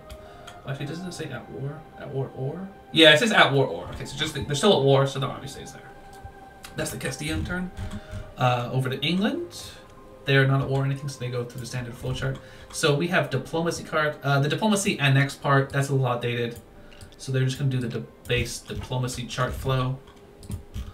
There is only 1 diplomacy chart flow. If you know, if annex is appropriate, then we do annex. The other one is alliance. So this says, do we have an alliance and a marriage with any NPR? They do, actually. Portugal. I think England's the only faction in the game that starts with this, but they have an alliance and marriage with Portugal. This is interesting here. So they say yes. Has higher tax income than the NPR. England's tax income, we can calculate quickly over here, is... Well, actually, so they have 6. This is the 12th spot, this is the 4th spot, so it's 16. Portugal is not that. It's going to be 1, 2, 3, 4, 5, 6. I don't think I would forget anything. 6. So yeah, much higher. Has influence equal to or greater than the target's tax income. So that influence is referring to influence in Portuguese areas. So we see that has influence greater than or equal to the target's tax income. No, we only have 2 income in their areas. We do count the royal marriage as 1 free influence, essentially is what the royal marriage says. That's only 3, we do 6. So no, any free space in target's areas. So that refers to the fact that we can only have 5 max in an area. So there's 3 in Portugal itself, but there's, you know, Macaronesia. I don't know if you ever said that out loud. That's all free. They're also in northern Morocco. That's all free. So yeah, ton of free space. So we say yes. Add 2 influence in target's areas. Prefer target's capital. So their target's capital is here, and we're going to add that directly. So we're going to add 2 influence to Portugal itself. Okay, cool. Now what do we do? It says 2+ influence in an NPR and alliance possible. Well, we had 2+ influence, but alliance is not possible because we already have one, and there's no. Yeah, no, we already have an alliance, but you know, because you can get to that point from different areas. So no, can't enter royal marriage. No, because we already have one. So if space, add 2 influence in other areas of target realm. So they have 2 other areas. So they have this one in northern Morocco. So this is one of those occasions when the AI does go alphabetically. So they go to Mac over in northern Morocco. So we're going to put 2 more over here. Now, as you remember, they have a tax income of 6, so we can actually now hit 6 in their areas, which won't happen, you know, so nothing happened right now, but, well, actually, will it? Oh, maybe it will. Let's see what happens. Let's just keep going. So, can enter royal marriage? No. If space add 2, blah, blah, blah, blah, blah. Did it have 4+ bot power left? Yeah, we do. We got 4.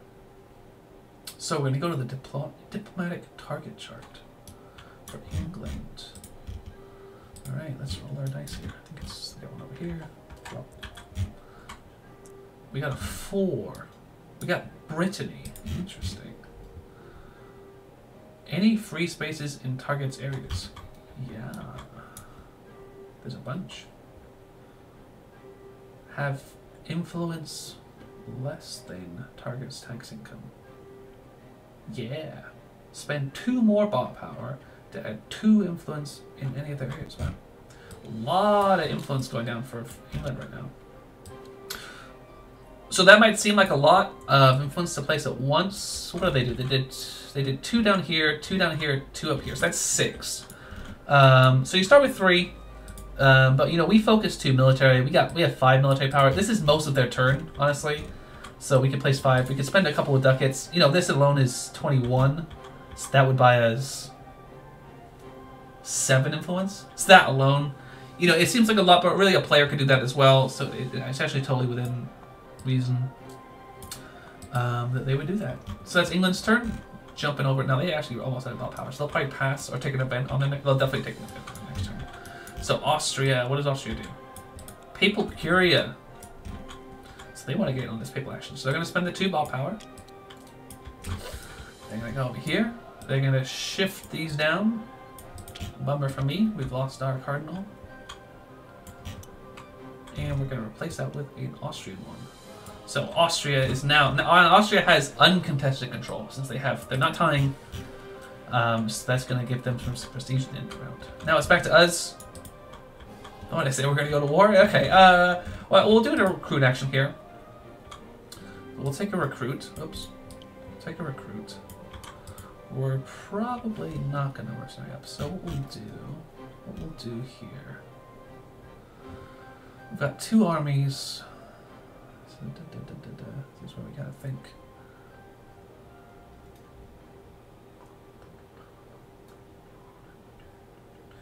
What are we gonna do? think what we're gonna do is we're just gonna buff up our main army up here. So we'll spend, we've already spent the 1. We'll build, I think, 2 more infantry. No, 3 more infantry. So that's 6. Put aside 6. And we'll get another cavalry for 5. And I said we want mercenary up, but we actually get a mercenary up. We'll just grab 4 for now. There's gonna be, I think, maybe it is actually. I can't remember. I think there's going to be 25 of these in the final product of the game. Now, mercenaries they don't cost you any manpower, but they do cost 2 extra ducats on top of the base count, and they cost 2 at upkeep instead of 1. So it's going to be 4 for an infantry, 7 for a cavalry, and 8 for an artillery. That's quite a lot of money. Now, if we were really tryharding here, we would kind of like calculate what I think we're gonna go with, but we're just gonna kind of play this a little loose. So we're gonna go with 2 infantry. We'll just kill those off because we just copy and paste stuff. So that's gonna cost us another 8, since those are 4 each. So there goes our sweet treasury we built up, but we now have a pretty large army. Okay, that's my turn. Heading over to Castile, they go through. They are at war, but they're not gonna get. I don't think they're gonna get blocked on any of the earlier parts of the turn. Nope, they got power left, they're not under attack. They can't siege anymore, there's nothing more to siege, no colonists. Nope. Yes, they gotta get back to their cards. So they go to the diplomacy flow. One interesting thing is you actually can't make an alliance while you're at war. So we'll have to keep that in mind for their diplomacy flow. Alright, alliance and a marriage within the NPR. They don't start with any marriages or alliances. Alliance within the NPR. No, none. Have 2+ influence in an NPR when an alliance possible. So they lost that influence that they had in Aragon. But they also would not be able to make an alliance because they're at war. So both of those are no. So we go to the diplomatic target chart for Castile, diplomacy, down here the bottom one. We roll our dice. We get 3, Aragon. So I think they're going to go back into Aragon with some influence here. So, already allied? No. Any free space in target areas? Yes. We're going to add 2 in their capital area, preferably. So we're going to add the 2 back in here. Where'd we go? Any free space? Yeah, add 2. 2+ influence in an NPR and alliance possible? Nope. Can enter a royal marriage though? Yes. So on a 1, 2, 3, we just add more influence on a 4, 5, 6 royal marriage. Yeah, so we're just gonna go to that no there on, or the left path. If space, add 2+ influence in other areas of target realm. So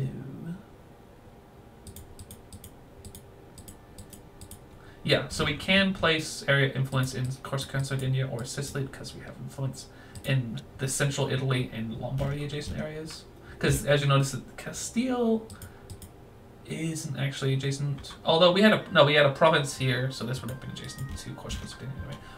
So this will be another situation where the AI uses alphabetical to choose an area. Corsica and Sardinia is first, so we're going to add 2 more influence in Corsica and Sardinia. Okay, have 4+ bot power left. Yeah, again, we do. So we're gonna roll again on this target chart to see where else we're gonna put some influence. 2. Same realm again. Roll for target. Re-roll if same target as previous. Okay, don't say that. So we're gonna roll again. 6. What am I thinking? So that was a re-roll. That wasn't us rolling again from the Aragon route. That we actually just straight up re-rolling. So we got Portugal. Yeah, Portugal was a valid target. So any free space in target areas. Yeah, not in Portugal itself, but these 2 expansion areas. Oops, sorry. So we're gonna have has influence. No, we don't. We only have 1 influence in Portuguese areas. Oh no, it has influence less than target. Yes. So spend 2 BP more, and then we're gonna put some influence there. So again, a lot of influencing, and a lot of really big influence actions coming out from the boss this round. So we'll put again, they're gonna kind of compete down here in Macaronesia for Portuguese influence. It's kind of funny. Okay, back to England. England is going to get to that, you know, has more spent BP than available BP. Yeah, in here. So they say, over here, at war? They're not at war. Has picked event? No. So they're going to go to event. They say, already taken event action. Nope. We're going to roll a dice. We'll reconsult that chat. We got a 1. It's kind of a questionable roll. But we got a 1. Pick the leftmost revealed event. That is revolts. That's going to be annoying. I think they're going to annoy me. Is this an opponent event? No, it's just a general event. So trigger option A on event. So I'm going to put the little England symbol here. And then we're going to... Or you can do it that way, or you can just kind of take the event away yourself and then put the symbol here. I'm kind of used to doing it this way.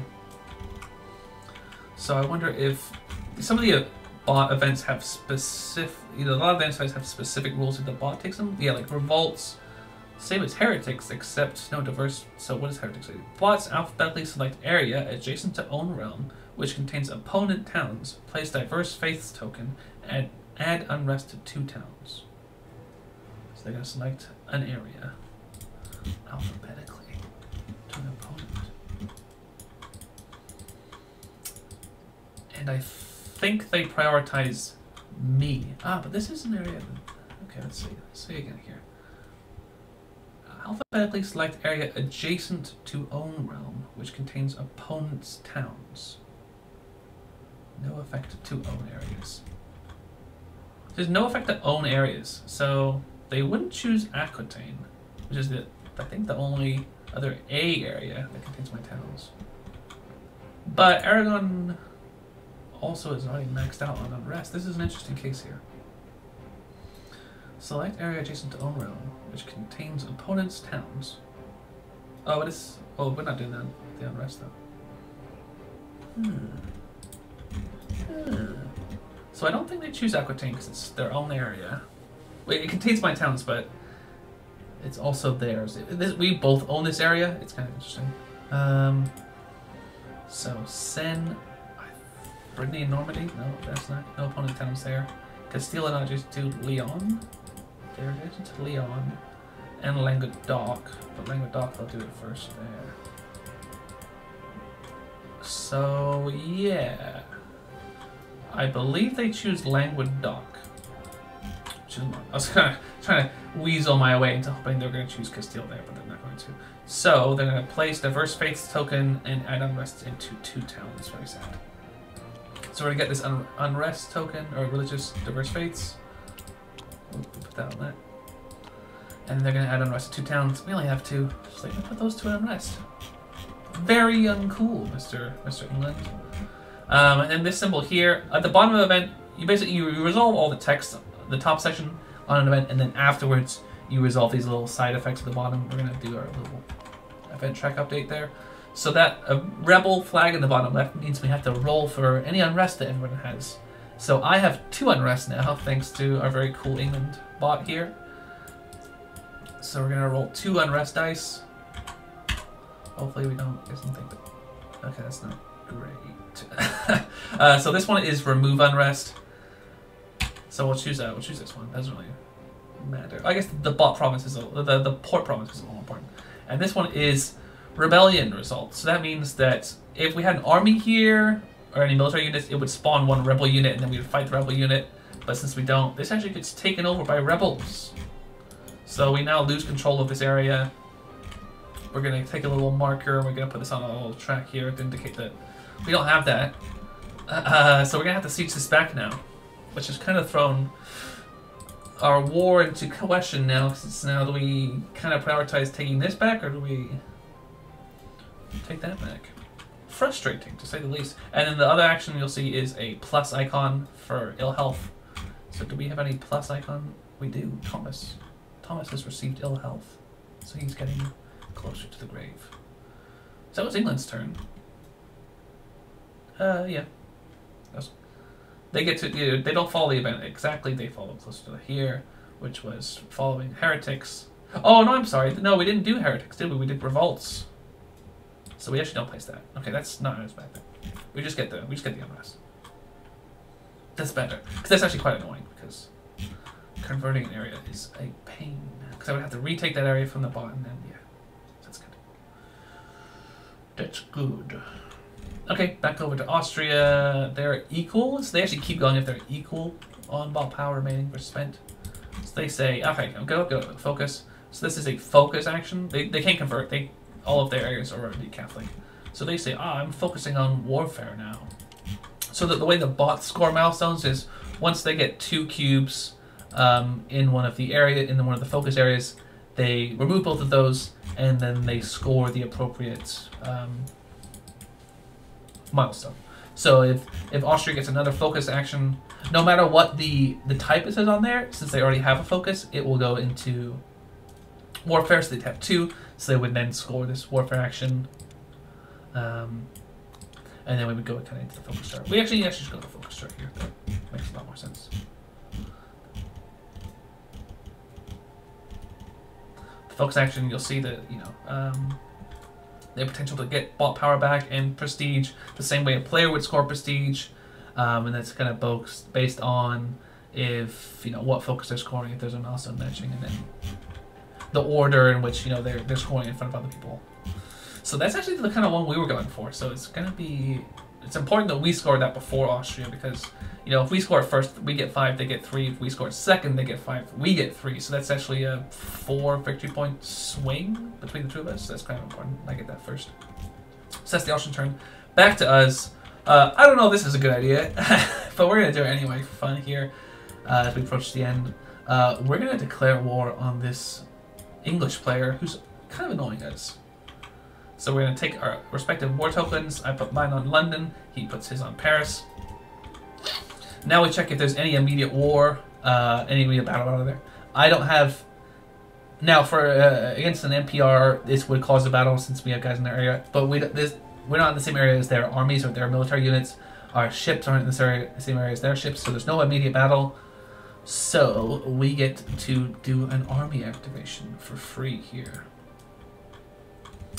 When you declare war on a faction, actually, they get a ball power. Or they get a military power normally, but as a bot gets a ball power. So that way you can't just like, you can't wait until someone's out of military power and then just attack them and then they can't do anything about it. What are we going to do? Let's just move our army into Brittany and Normandy here. We could also move 2 down into Loire and pick up this guy. So that we're not spread out. And take Bordeaux instead. I actually like that a bit more. So we're going to march down into Aquitaine, and we're going to pull this guy off the board and kind of merge these 2 armies into one. So we got a pretty big old army here. And that's the end. That's... Well, we could siege Seoul. We'll hold that. We'll hold that. Or will we? Or will we, viewer? I don't know. We'll see. We'll see. Well, for now, no. Well, we're not going to do it. Okay, so Castile, they say, oh... I've got more bot power spent. So they're going to go to that event stage.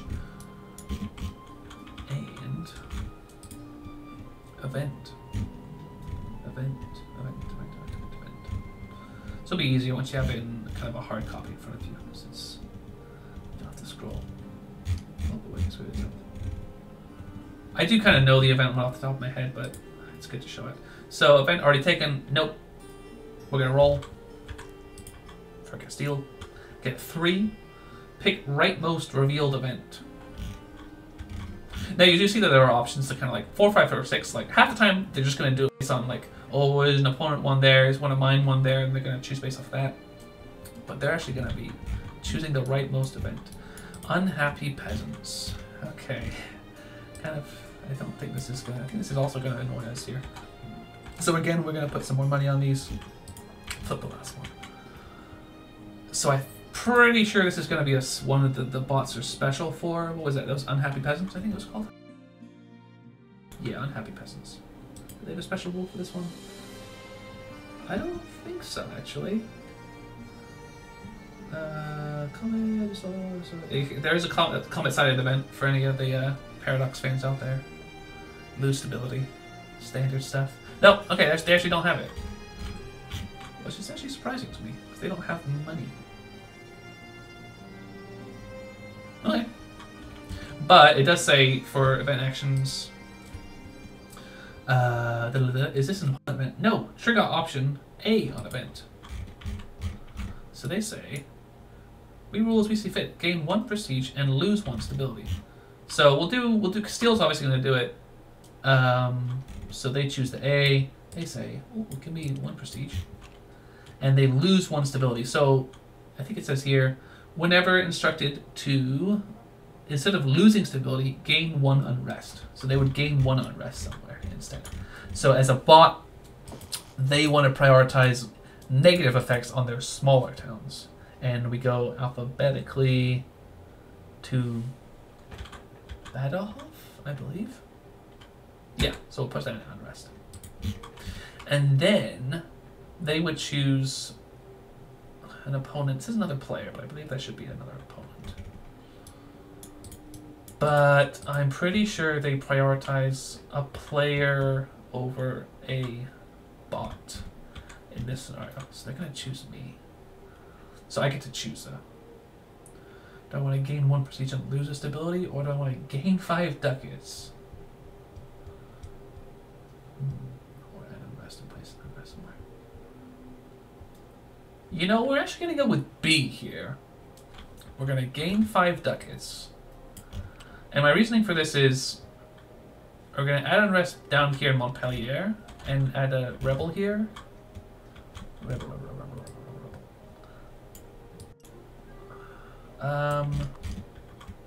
Oh, no, actually. No. That's the big dumb. We'll do it here. No, we'll choose, I know. We'll choose El Porto. So this would immediately trigger a battle. Well, I'm not even. I'll say Charles VII is actually acting as a general. I think there's going to be a special token for this, but for now we just put the royal marriage token here. He's also a general now. So the rebels, they roll 3. The standard is stock white 3 dice. I roll 3 white dice, the standard, and then Charles VII also gives me 3 white dice, so I got 6 white dice. So I just roll those up. Rebels roll those up. I got 5 infantry hits. They got 3 hits, but they only have 1 infantry, so they just get 1 infantry hit. So we're gonna. Oh no, one of our mercenaries. Oh no. I think there's gonna be some rules on when you can assign hits to mercenaries. You can't just like meat shield them, but none for now. Then the rebel dice. But I was originally thinking that since we already have unrest here, it might make sense to just put them both in Languedoc, since we have to come down there to deal with it anyway. But this way I can kind of just kill the guy as we go, and I'll be able to remove the unrest from Aquitaine by purging this claim on the peace stage. So it's actually a better play. Normally you get a military power when you win the battle, but only on your turn. So since that was Castile's turn, we don't get it. And then that bottom left token on this one, that is lost at sea. So that's kind of like a distant continents one. Or if you have ships at a long distance, you could lose your ships essentially. But that doesn't apply here, so we're going to continue on. Back to England. Now England is now at war. So this is going to be totally different. So they say, ball power left is 0. No, I think they have 3 left, something like that. Yep, 3. Under attack, enemies within own realm. Yes. So Aquitaine counts as part of their realm, and I am inside of it. So yes, go to defend. So spend. It also says go to defend. Spend 1 bot power. So we're gonna spend 1 bot power. Then we're gonna go find defend. Oh, it's right there. Defend. Enemy units inside own realm. Yes. Has 4+ bot power. No, we do not. Army size is greater than or equal to any invading enemy force. The army size is only 2 at the moment, so that's definitely not true.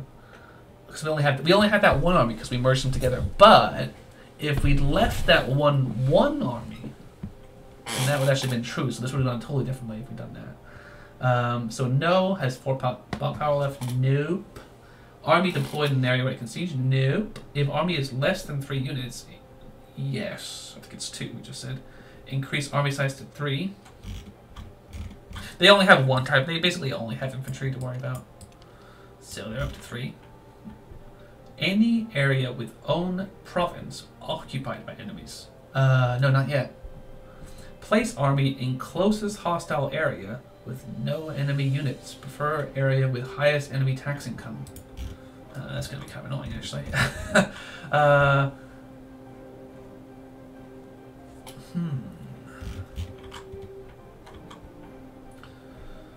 For place army in closest hostile area with no enemy units. I think they're gonna send their army over into the Seine here because this is a bigger. This is hostile units. Could they get? Oh no, they can get here too. They can get to the Loire. Yeah, because it has 1, 2, 3, 4, 5 against 4. So this guy's just gonna fucking sneak past me here into the Loire area, which is somewhat annoying because now I stay here to siege. They're gonna siege me up. Tricky, tricky, tricky. Okay, we'll have to deal with that on our turn. Austria, they're going to take an event because they have more spent than available. We're going to roll 6. I believe that means they take their own event. We're going to double check that though. Of course. 6 is, nope, opponent event revealed. Yes, pick event of opponent who is leading on the prestige track. There's only a one opponent event, so it's Castile. So they don't actually claim these 2 ducats. There might be a rule later on added. I'm not sure. It would kind of make sense where they kind of get bought power based on the number of coins on the event. But they're mean. They say, I don't want you to have that opponent event. I'll trigger option B. So marry local nobleman instead for Castile. So Austria gains 1 diplomatic power. That gets translated into 1 bought power. So they're going to gain 1 bought power. Castile loses 1 prestige, so that 1 prestige that they had is now gone. They gain a stability, so that means they get to remove an unrest, and that goes to battle alphabetically. And must discard 2 influence from Aragon. So there, that influence that's coming on and off. I tell you. There you go. So that's their turn. Yeah, that's my turn. So as we said, we have a tough choice of if we. So on the English turn, it's good to kind of figure out what they'll do, and I believe that they will probably siege us up here. We'll double check this one because this is quite important. So we would go to defend, where they would spend 1, so they'd be down to 1 bot power. Enemy units inside own realm, yes. Has 4+ bot. And army in area can siege. No, not and. Army is greater than or equal to no. Has 4 bot power, but no. Army can siege in an area where it can siege. Yeah, so yes. So they would siege up 1 province where they have 1 bot power. So they would siege up Berry. They would siege up Berry on their turn, which would be frustrating. But if we go back here, then that's kind of annoying for us. We could split the army. We could send off some troops and to go knock them out. That might be a good idea. Because that would still then leave enough to siege down Bordeaux later. Yeah, I think we'll do that. I think we'll split off here. So we're gonna create army 2 here, from here.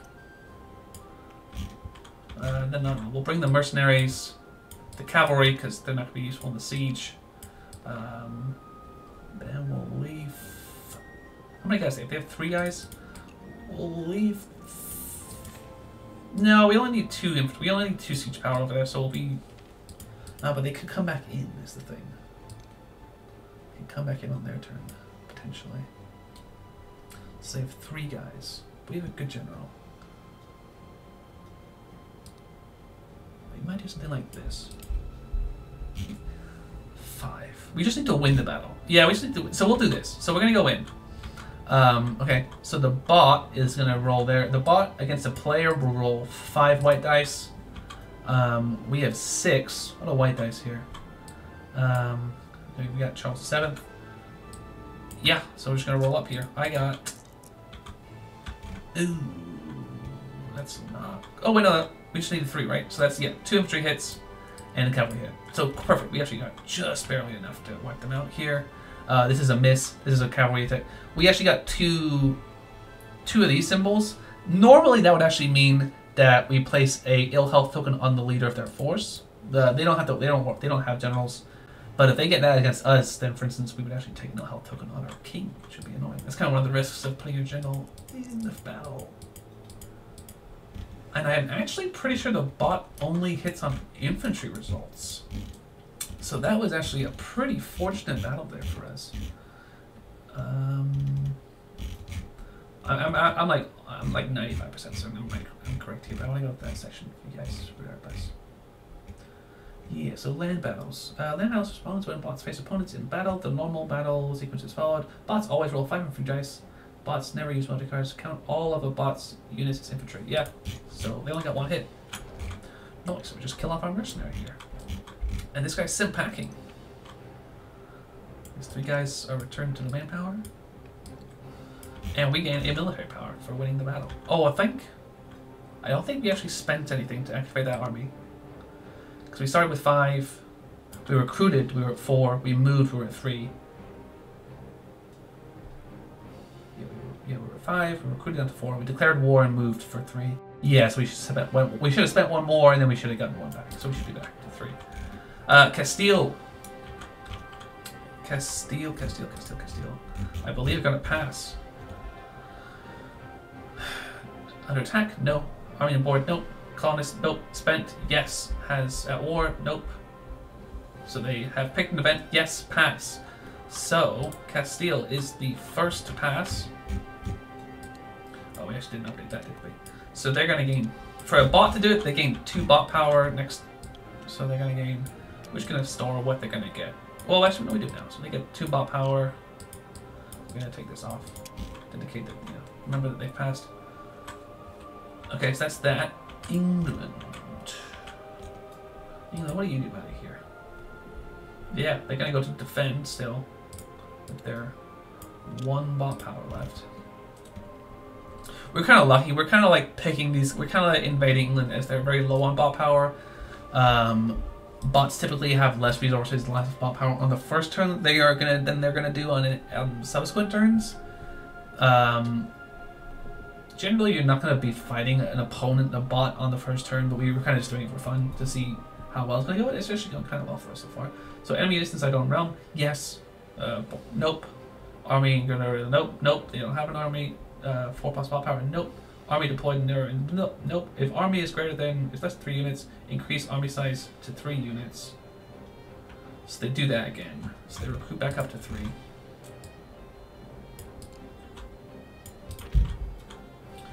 Recruit back up to 3. Any area with owned provinces occupied by enemies. Nope, still no.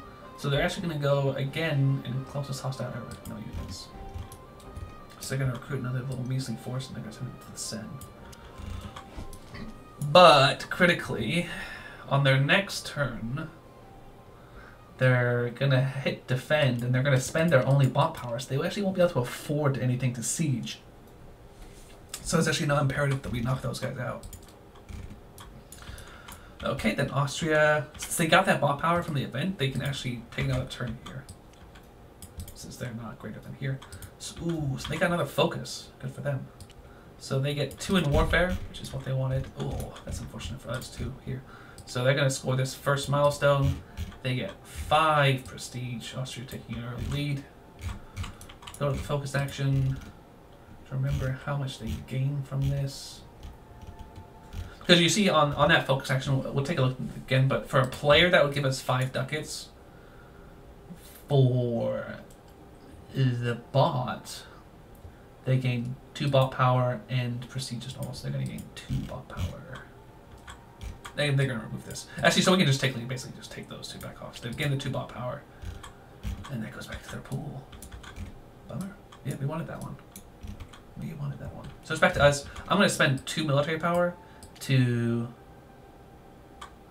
siege Bordeaux. Yeah. So we take a big one. And we're going to put that here. So we've taken Bordeaux. Cool. I don't think we're going to have to take Brittany and Normandy this turn. Oh, maybe. Unless... Okay, I got an idea. This might work. This might be a genius move. They've passed, so we're going to skip right past them. England, we go through the same flow. We hit defend, but they're not going to have any... We're going to have anything to siege with, so let's see what happens here. I don't think I'm... Yeah, I think that's correct. Okay. Yeah, under attack. Enemies are still within their own realm, so we spend and we go to defend. Yes. No. No. No.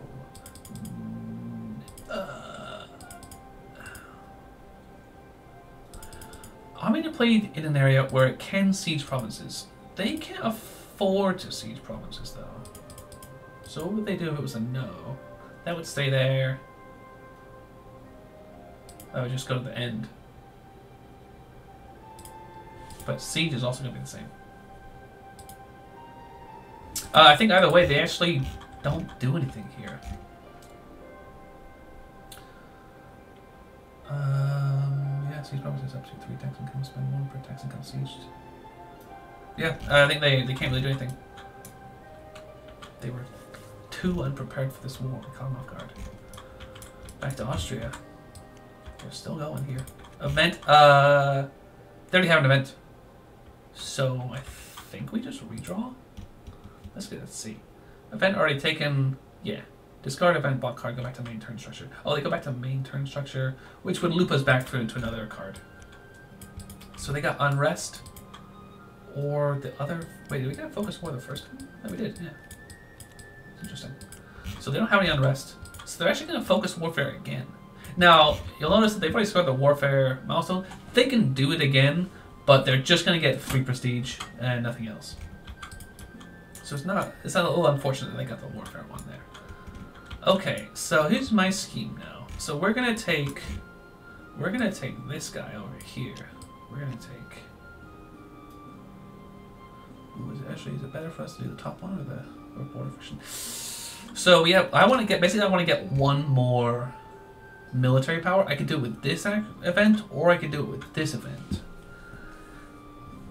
This would allow me to get another claim, but lose 3 different. I think we could gain that to get a claim somewhere we don't have, where we lose anything. So we would avoid giving Austria prestige when they're already ahead and a claim, but we get 6 ducats. So it's like, oof. We gotta weigh this up basically with what we think is better. 6 ducats. 6 ducats for 1 victory point, I think is worth it. Who knows? Might get some disagreements on that one. That's a close question though. So we'll take that. We're not gonna bother adding money to this one because this is the last event being taken. So Austria gains a prestige and a claim there. So Austria. Again, this would be a numbered claim. We're not going to bother with it for right now, though. Yeah, we'll push it right there. Was it a negative prestige? And I gain military power, which is what we want. We want to have 2. Castile passed. England passes. Yeah, England passes. They're the second to pass. They're out of bot power, so they're always going to pass. And they've taken the event, so they pass. So they get 1 bot power for this. We'll take this off just to remember. Then Austria. Austria's still going. They're going to convert or Papal Curia.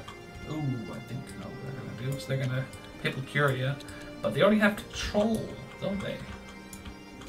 Yeah. So if they do a Papal action, when they already have control. Yeah.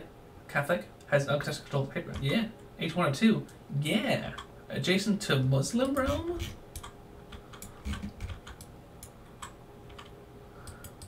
Now, you might be thinking, hold on, Venetia is maybe adjacent to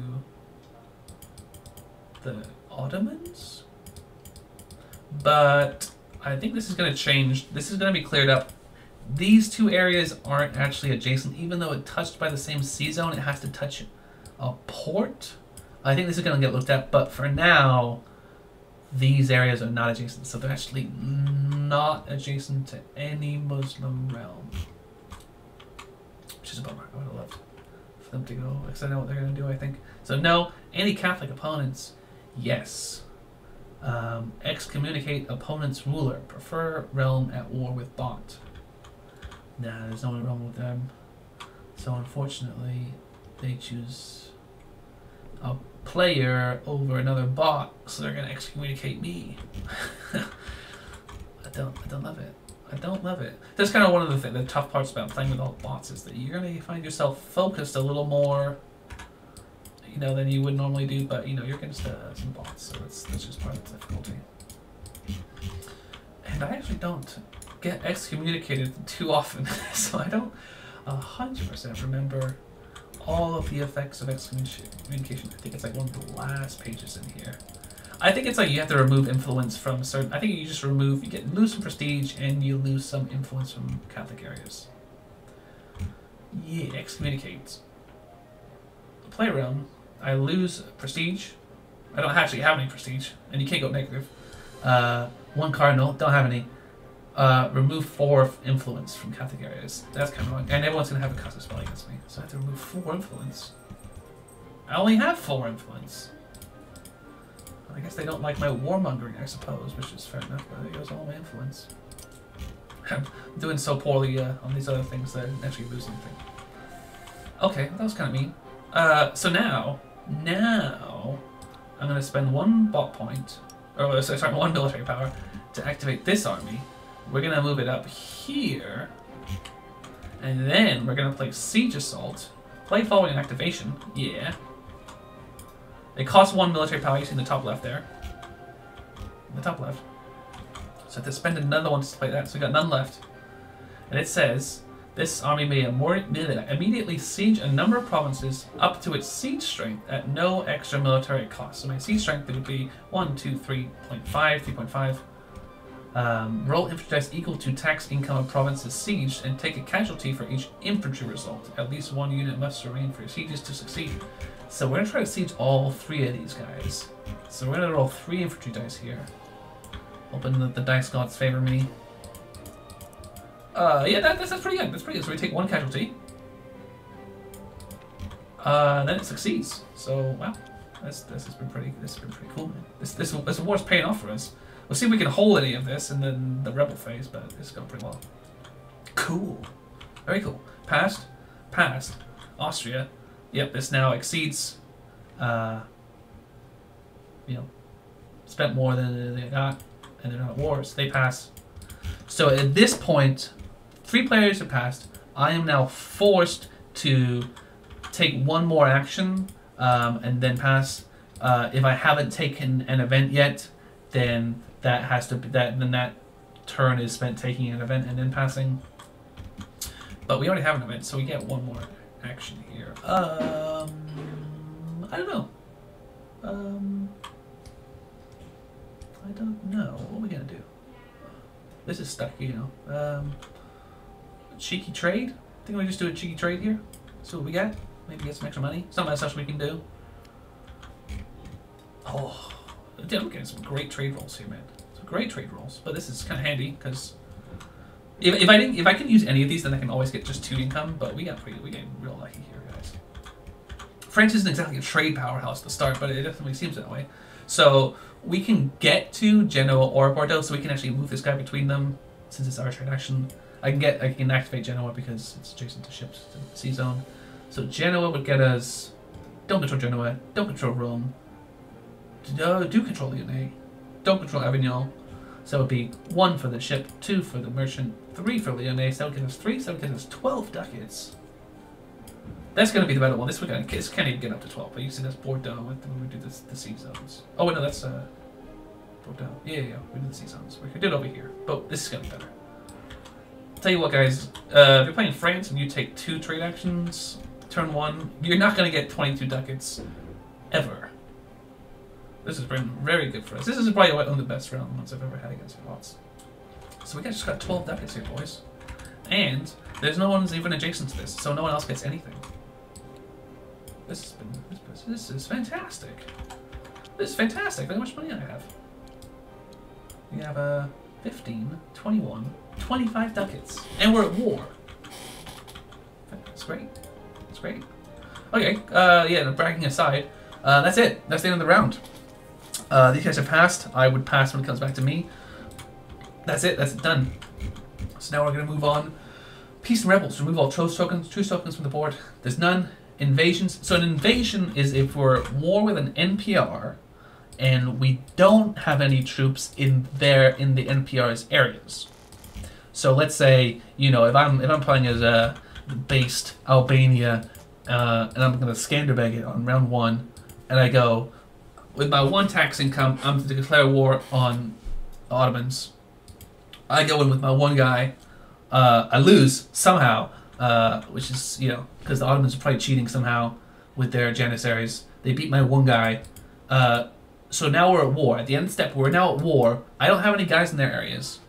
So they triggered an invasion where basically they kind of choose one of my areas, they count up adjacent, you know, tax strength. So they would count up, I'm only in here, so they would count up strength in Greece, Macedonia, and Wallachia. So 1, 2, 3, 4, 5, 6. They don't have Constantinople yet, we'll say. And then they invade my area based on that strength. So they would probably see, I think, 3 guys come over, and they would probably kill me. And it would be bad. So that's what an invasion is. That doesn't happen here. You know, the only NPR that's being at war is Navarra, and Castile is in there, so doesn't happen. What are we on? Okay, next step.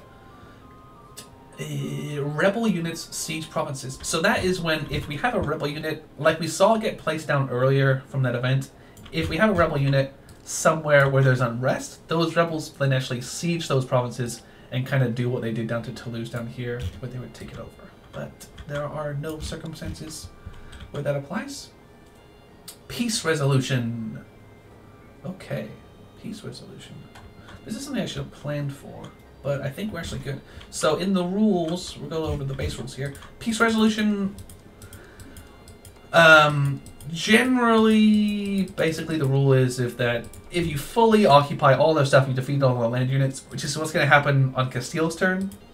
You just annex them straight out. Now, against another player, generally you're going to have to come to terms with them, unless your deployed land units outnumber the deployed land units of the opponent 2 to 1. So basically, if you're kind of winning a war, you've taken some stuff, and your army is, you know, twice as big as his, you can actually force a peace treaty on someone to stop them from just being like, I don't want to make peace. I can still win, but they can't still win. You know, you can force a war to end. And similarly with a bot, your deployed land units outnumber the total number of rebel units in your areas and deployed enemy land units. So my army is actually 7, and the bot's army, conveniently, is 3. So I can actually force a peace here. I can force a partial victory on the bot. We're going to do conquest. First, return your opponent's enemy capital province. Don't have it, so it doesn't apply. But you may keep all other provinces that you have captured. We're going to do that. Yeah, we're just going to do that. We just win. We win, boys. We did it. We did it. I've done it. I beat them. I beat them. I forced a peace treaty on them. France has, you know, crushed the English in a war. This army's going to dip on out of here. Back to their play area. Yeah, cool. That went so much better than I thought it was going to do, to be honest. So in the aftermath, well, we'll finish. We'll do all of my war, and then we'll go resolve the Castilian one. So after peace has been declared, if you have claims in any area which you captured enemy provinces, you may remove unrest from 2 towns in that area by removing your claim token. You must remove claims from any areas where you own everything. So we're going to remove. So actually, well, yeah, first we take off these English provinces to say that, you know, these are now officially ours. You know, if I wasn't able to force peace here against the bot probably would have just kept going against us. I think. No, we don't have this. Where did this come from? Oh, that's from up here. The bot probably would have just kept going against us. Against a player, you know, you really kind of have to. You really have to play the diplomacy game, you know, because it's like they can keep the war going, but if you keep the war going at the end of the peace round, you're gonna have to add unrest to two of your own provinces. Wars are expensive, you know. If you let these things drag on for 2, even 3 rounds with another player, that's gonna take its toll big time. So, as an aggressive player, you really want to be able to put yourself in a position where you can force a peace treaty on the other guy. at the end of the round. You know, go Napoleonic, you know, and go seek out the enemy's army and crush it, or, you know, occupy so much of it that if they don't make peace, that it's going to kind of ruin them. Or, you know, you can play diplomatic. You can offer things in the war. You can say, well, you know, you give me these, what I've taken here, I'll compensate you with some money maybe, or, you know, maybe even an overseas holding. You know, if we go late in the game, you know, it's like, well, Austria's, you know, like French, maybe the French give the Austrians Venice, which, you know, they control, to the Austrians in exchange for, you know, Austrian ceding control in Lombardy, which, you know, might sound familiar to some people. But yeah, we've crushed these spots. We're gonna remove our claim here, which was our plan. So we now have no unrest here. That's kind of great. And then we are gonna remove our claim here. We don't have to. We could save it and then use it as a pretext to also attack Normandy, but we're not. I'm just gonna choose 2 of these at random. Actually, we'll choose we'll choose port ones. And that's our war. It went really well. Very happy with that. Then we go over to Castile. Castile does theirs. Yeah, we just kind of take that war. Since Navarre doesn't exist anymore, there's no truce with them. And I believe they do some special stuff here where they actually get some bonus rewards for conquering things. Since they don't have like missions that reward them for taking certain areas, they just get more. Yeah, so captured all provinces, destroyed all armies of the enemy. Yeah, gain prestige equal to enemy's original tax income 1. So Castile is back on the board. Big old 1. So then they go around, all the way around to remove bot's claim from area. They don't have one, I think, right? Oh, I think we missed a step, boys, actually. I think I should have, I think they should have made it, I think I said it, I didn't do it. They should have placed a claim in this area when they marched in. So we actually didn't do that. Kind of derped. Remove bot's claim. Will they own all provinces? No. No, they don't own all provinces. That stays there. This comes off. Austria's on the war. So that's peace. That is the peace done. Stability and unrest. So that's where we would add unrest from the stability level or religious dissent or ongoing wars. You see, like this would remove unrest. This would add any. I'm at 0. There's no ongoing wars. There's no religion. Oh, actually, no, there is religious unrest down here in Andalusia. So it's a negative effect. So Castile prioritizes Cordoba. This is Catholic, I'm pretty sure. Yeah, nothing Austrian is unresty. Nothing I have is an unrest. Nothing England has. Nope, that's that. Then we do rebel dice for unrest. So I have 1 rebel dice here. We're gonna roll this, and hopefully we don't get a rebellion result. I'll be quite upset if we get a rebellion result. Okay, good, thank God. So we lose 2 ducats. Rebellion would have been awkward because it's an English province, so it goes back to English control.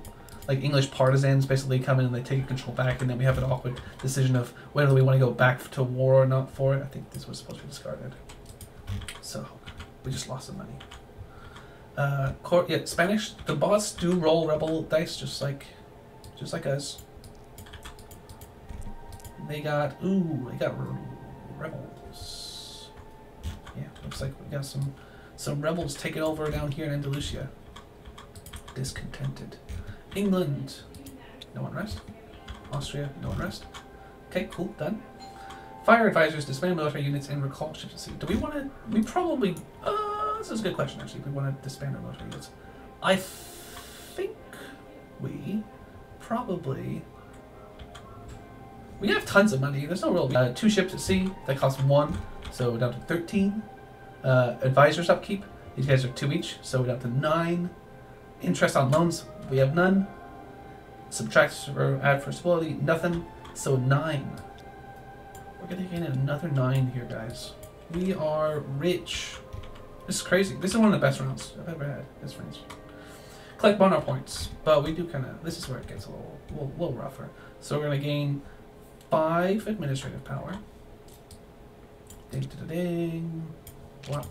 We gain a sick 1 diplomatic power. We're being very, very bellicose here as the French, which maybe is appropriate. No offense to any French people. Update and refresh manpower. Yeah, we got our 1 manpower back. Merchants, yeah, our merchants go back standing up. They are refreshed. Discard down to my hard science of 5. Nope. And we would actually have done this right after the Peace and Rebels phase, I guess. Depends on, we can do this whenever. We'll do it right now for simplicity, though. We're going to complete our 2 missions. We're going to say, I've done these 2 missions. I score 3 for this one, 2 for this one. Because usually it's reclaim Bordeaux and Maine, Normandy and Co. Bordeaux, Maine, Normandy and Co. Then all 4. So we gain 5. And we're going to gain a claim in Languedoc and draw any 2 action cards and keep 1. So our claim in Languedoc, which I totally know where that is. Yeah, it's down here. And any 2 action cards. I don't know, I feel like we definitely need some diplomatic advisors here, guys. We got some cheap ones, so that's not the best result. I don't like getting unrested by the AI, so we're gonna keep.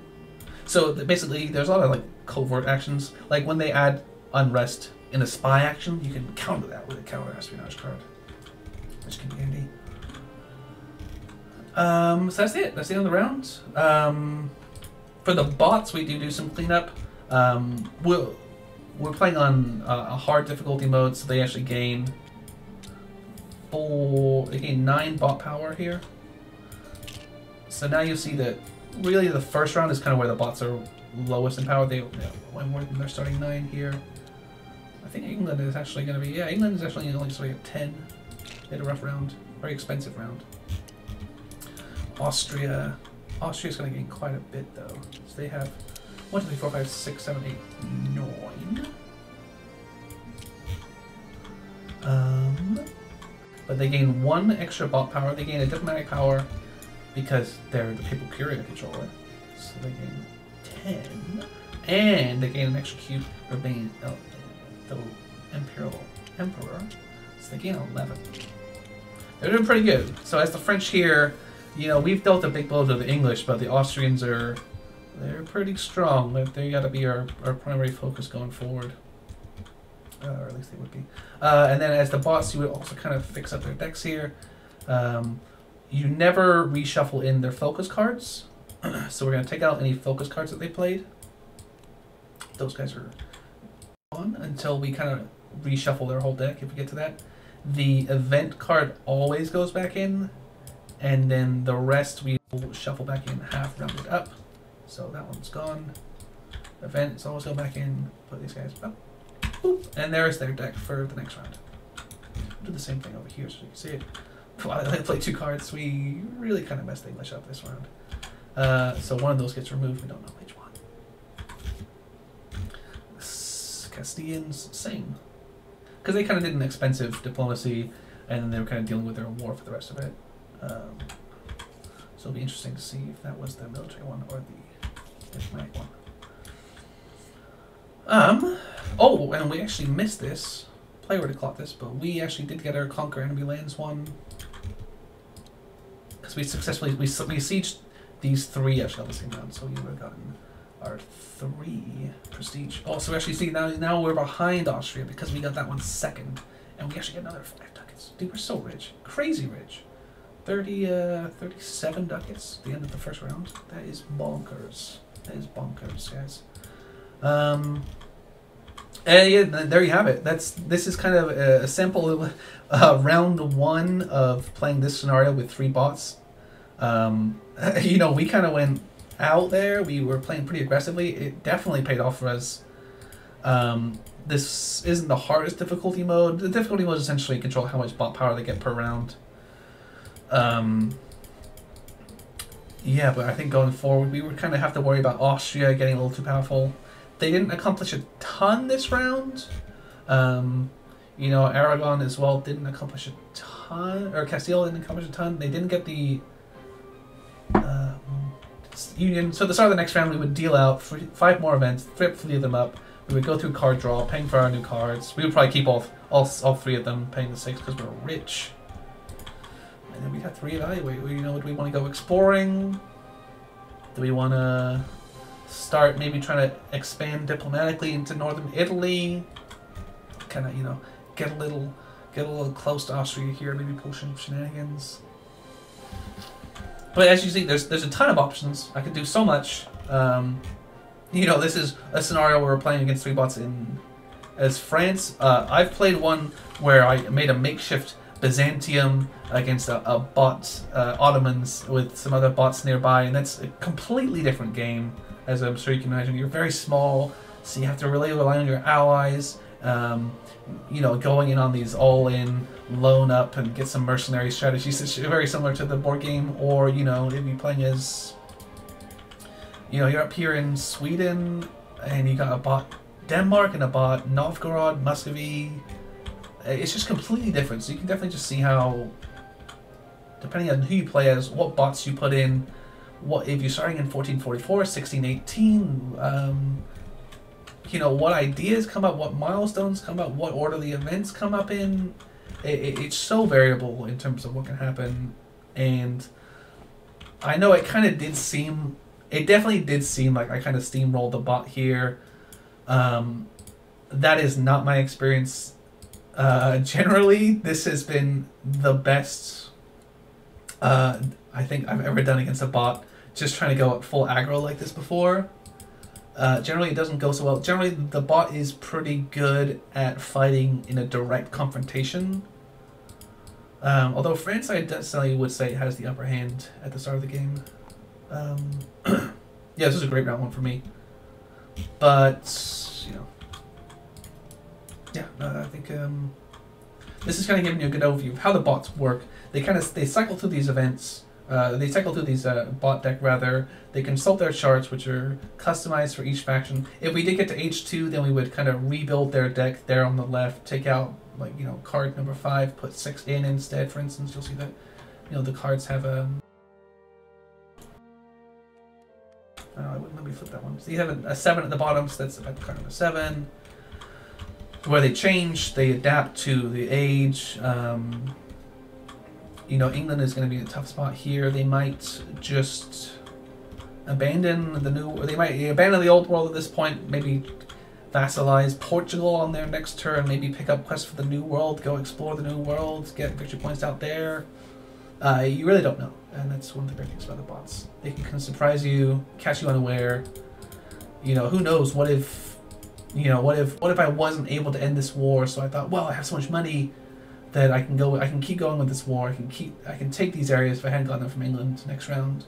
But then, you know, maybe Castile, they come in on me, you know, and then I'm still excommunicated, so maybe that could cause problem. You know, that would have given them a casus belli against me, so they would have been able to come in against me with that. Yeah, it could just go so many ways. So a lot of fun. Hope you've enjoyed this demonstration. Hope it's gotten you excited to kind of just play this even by yourself against bots. I can tell you it's a ton of fun. I was going pretty slow because I was walking through everything. Going over to the tablets when, you know, it's much faster to do that by yourself, explaining, walking through the charts. I did the whole spiel at the start with explaining how the bots work. It does go a lot faster. I could have done, I think, this whole round by myself without kind of talking through it in about 20 to 30 minutes. I think. I've played quite a few games now. Well, I've been playing for over a year now, but I think I can do a round. I could have done that round in 20 to 30 minutes. So you can see how, you know, if I was doing an 8-round game, the latter rounds will be a bit longer, but you can really kind of get a nice game in against some bots in this scenario in, you know, 3 hours or so, 3-4 hours. If my math is accurate there. Yeah. This is a great game session length. You can make it a lot longer. You can do, you know, you can do 4 ages, the whole thing with 6 bots, add in some other mechanics like dynamic NPRs, you know, which are these kind of symbols that come out to represent growing natural powers. Actually, one thing we did forget to do is at the end of a round, the kind of events, the symbols down here on the untaken events still go through. So we do another Lost at Sea.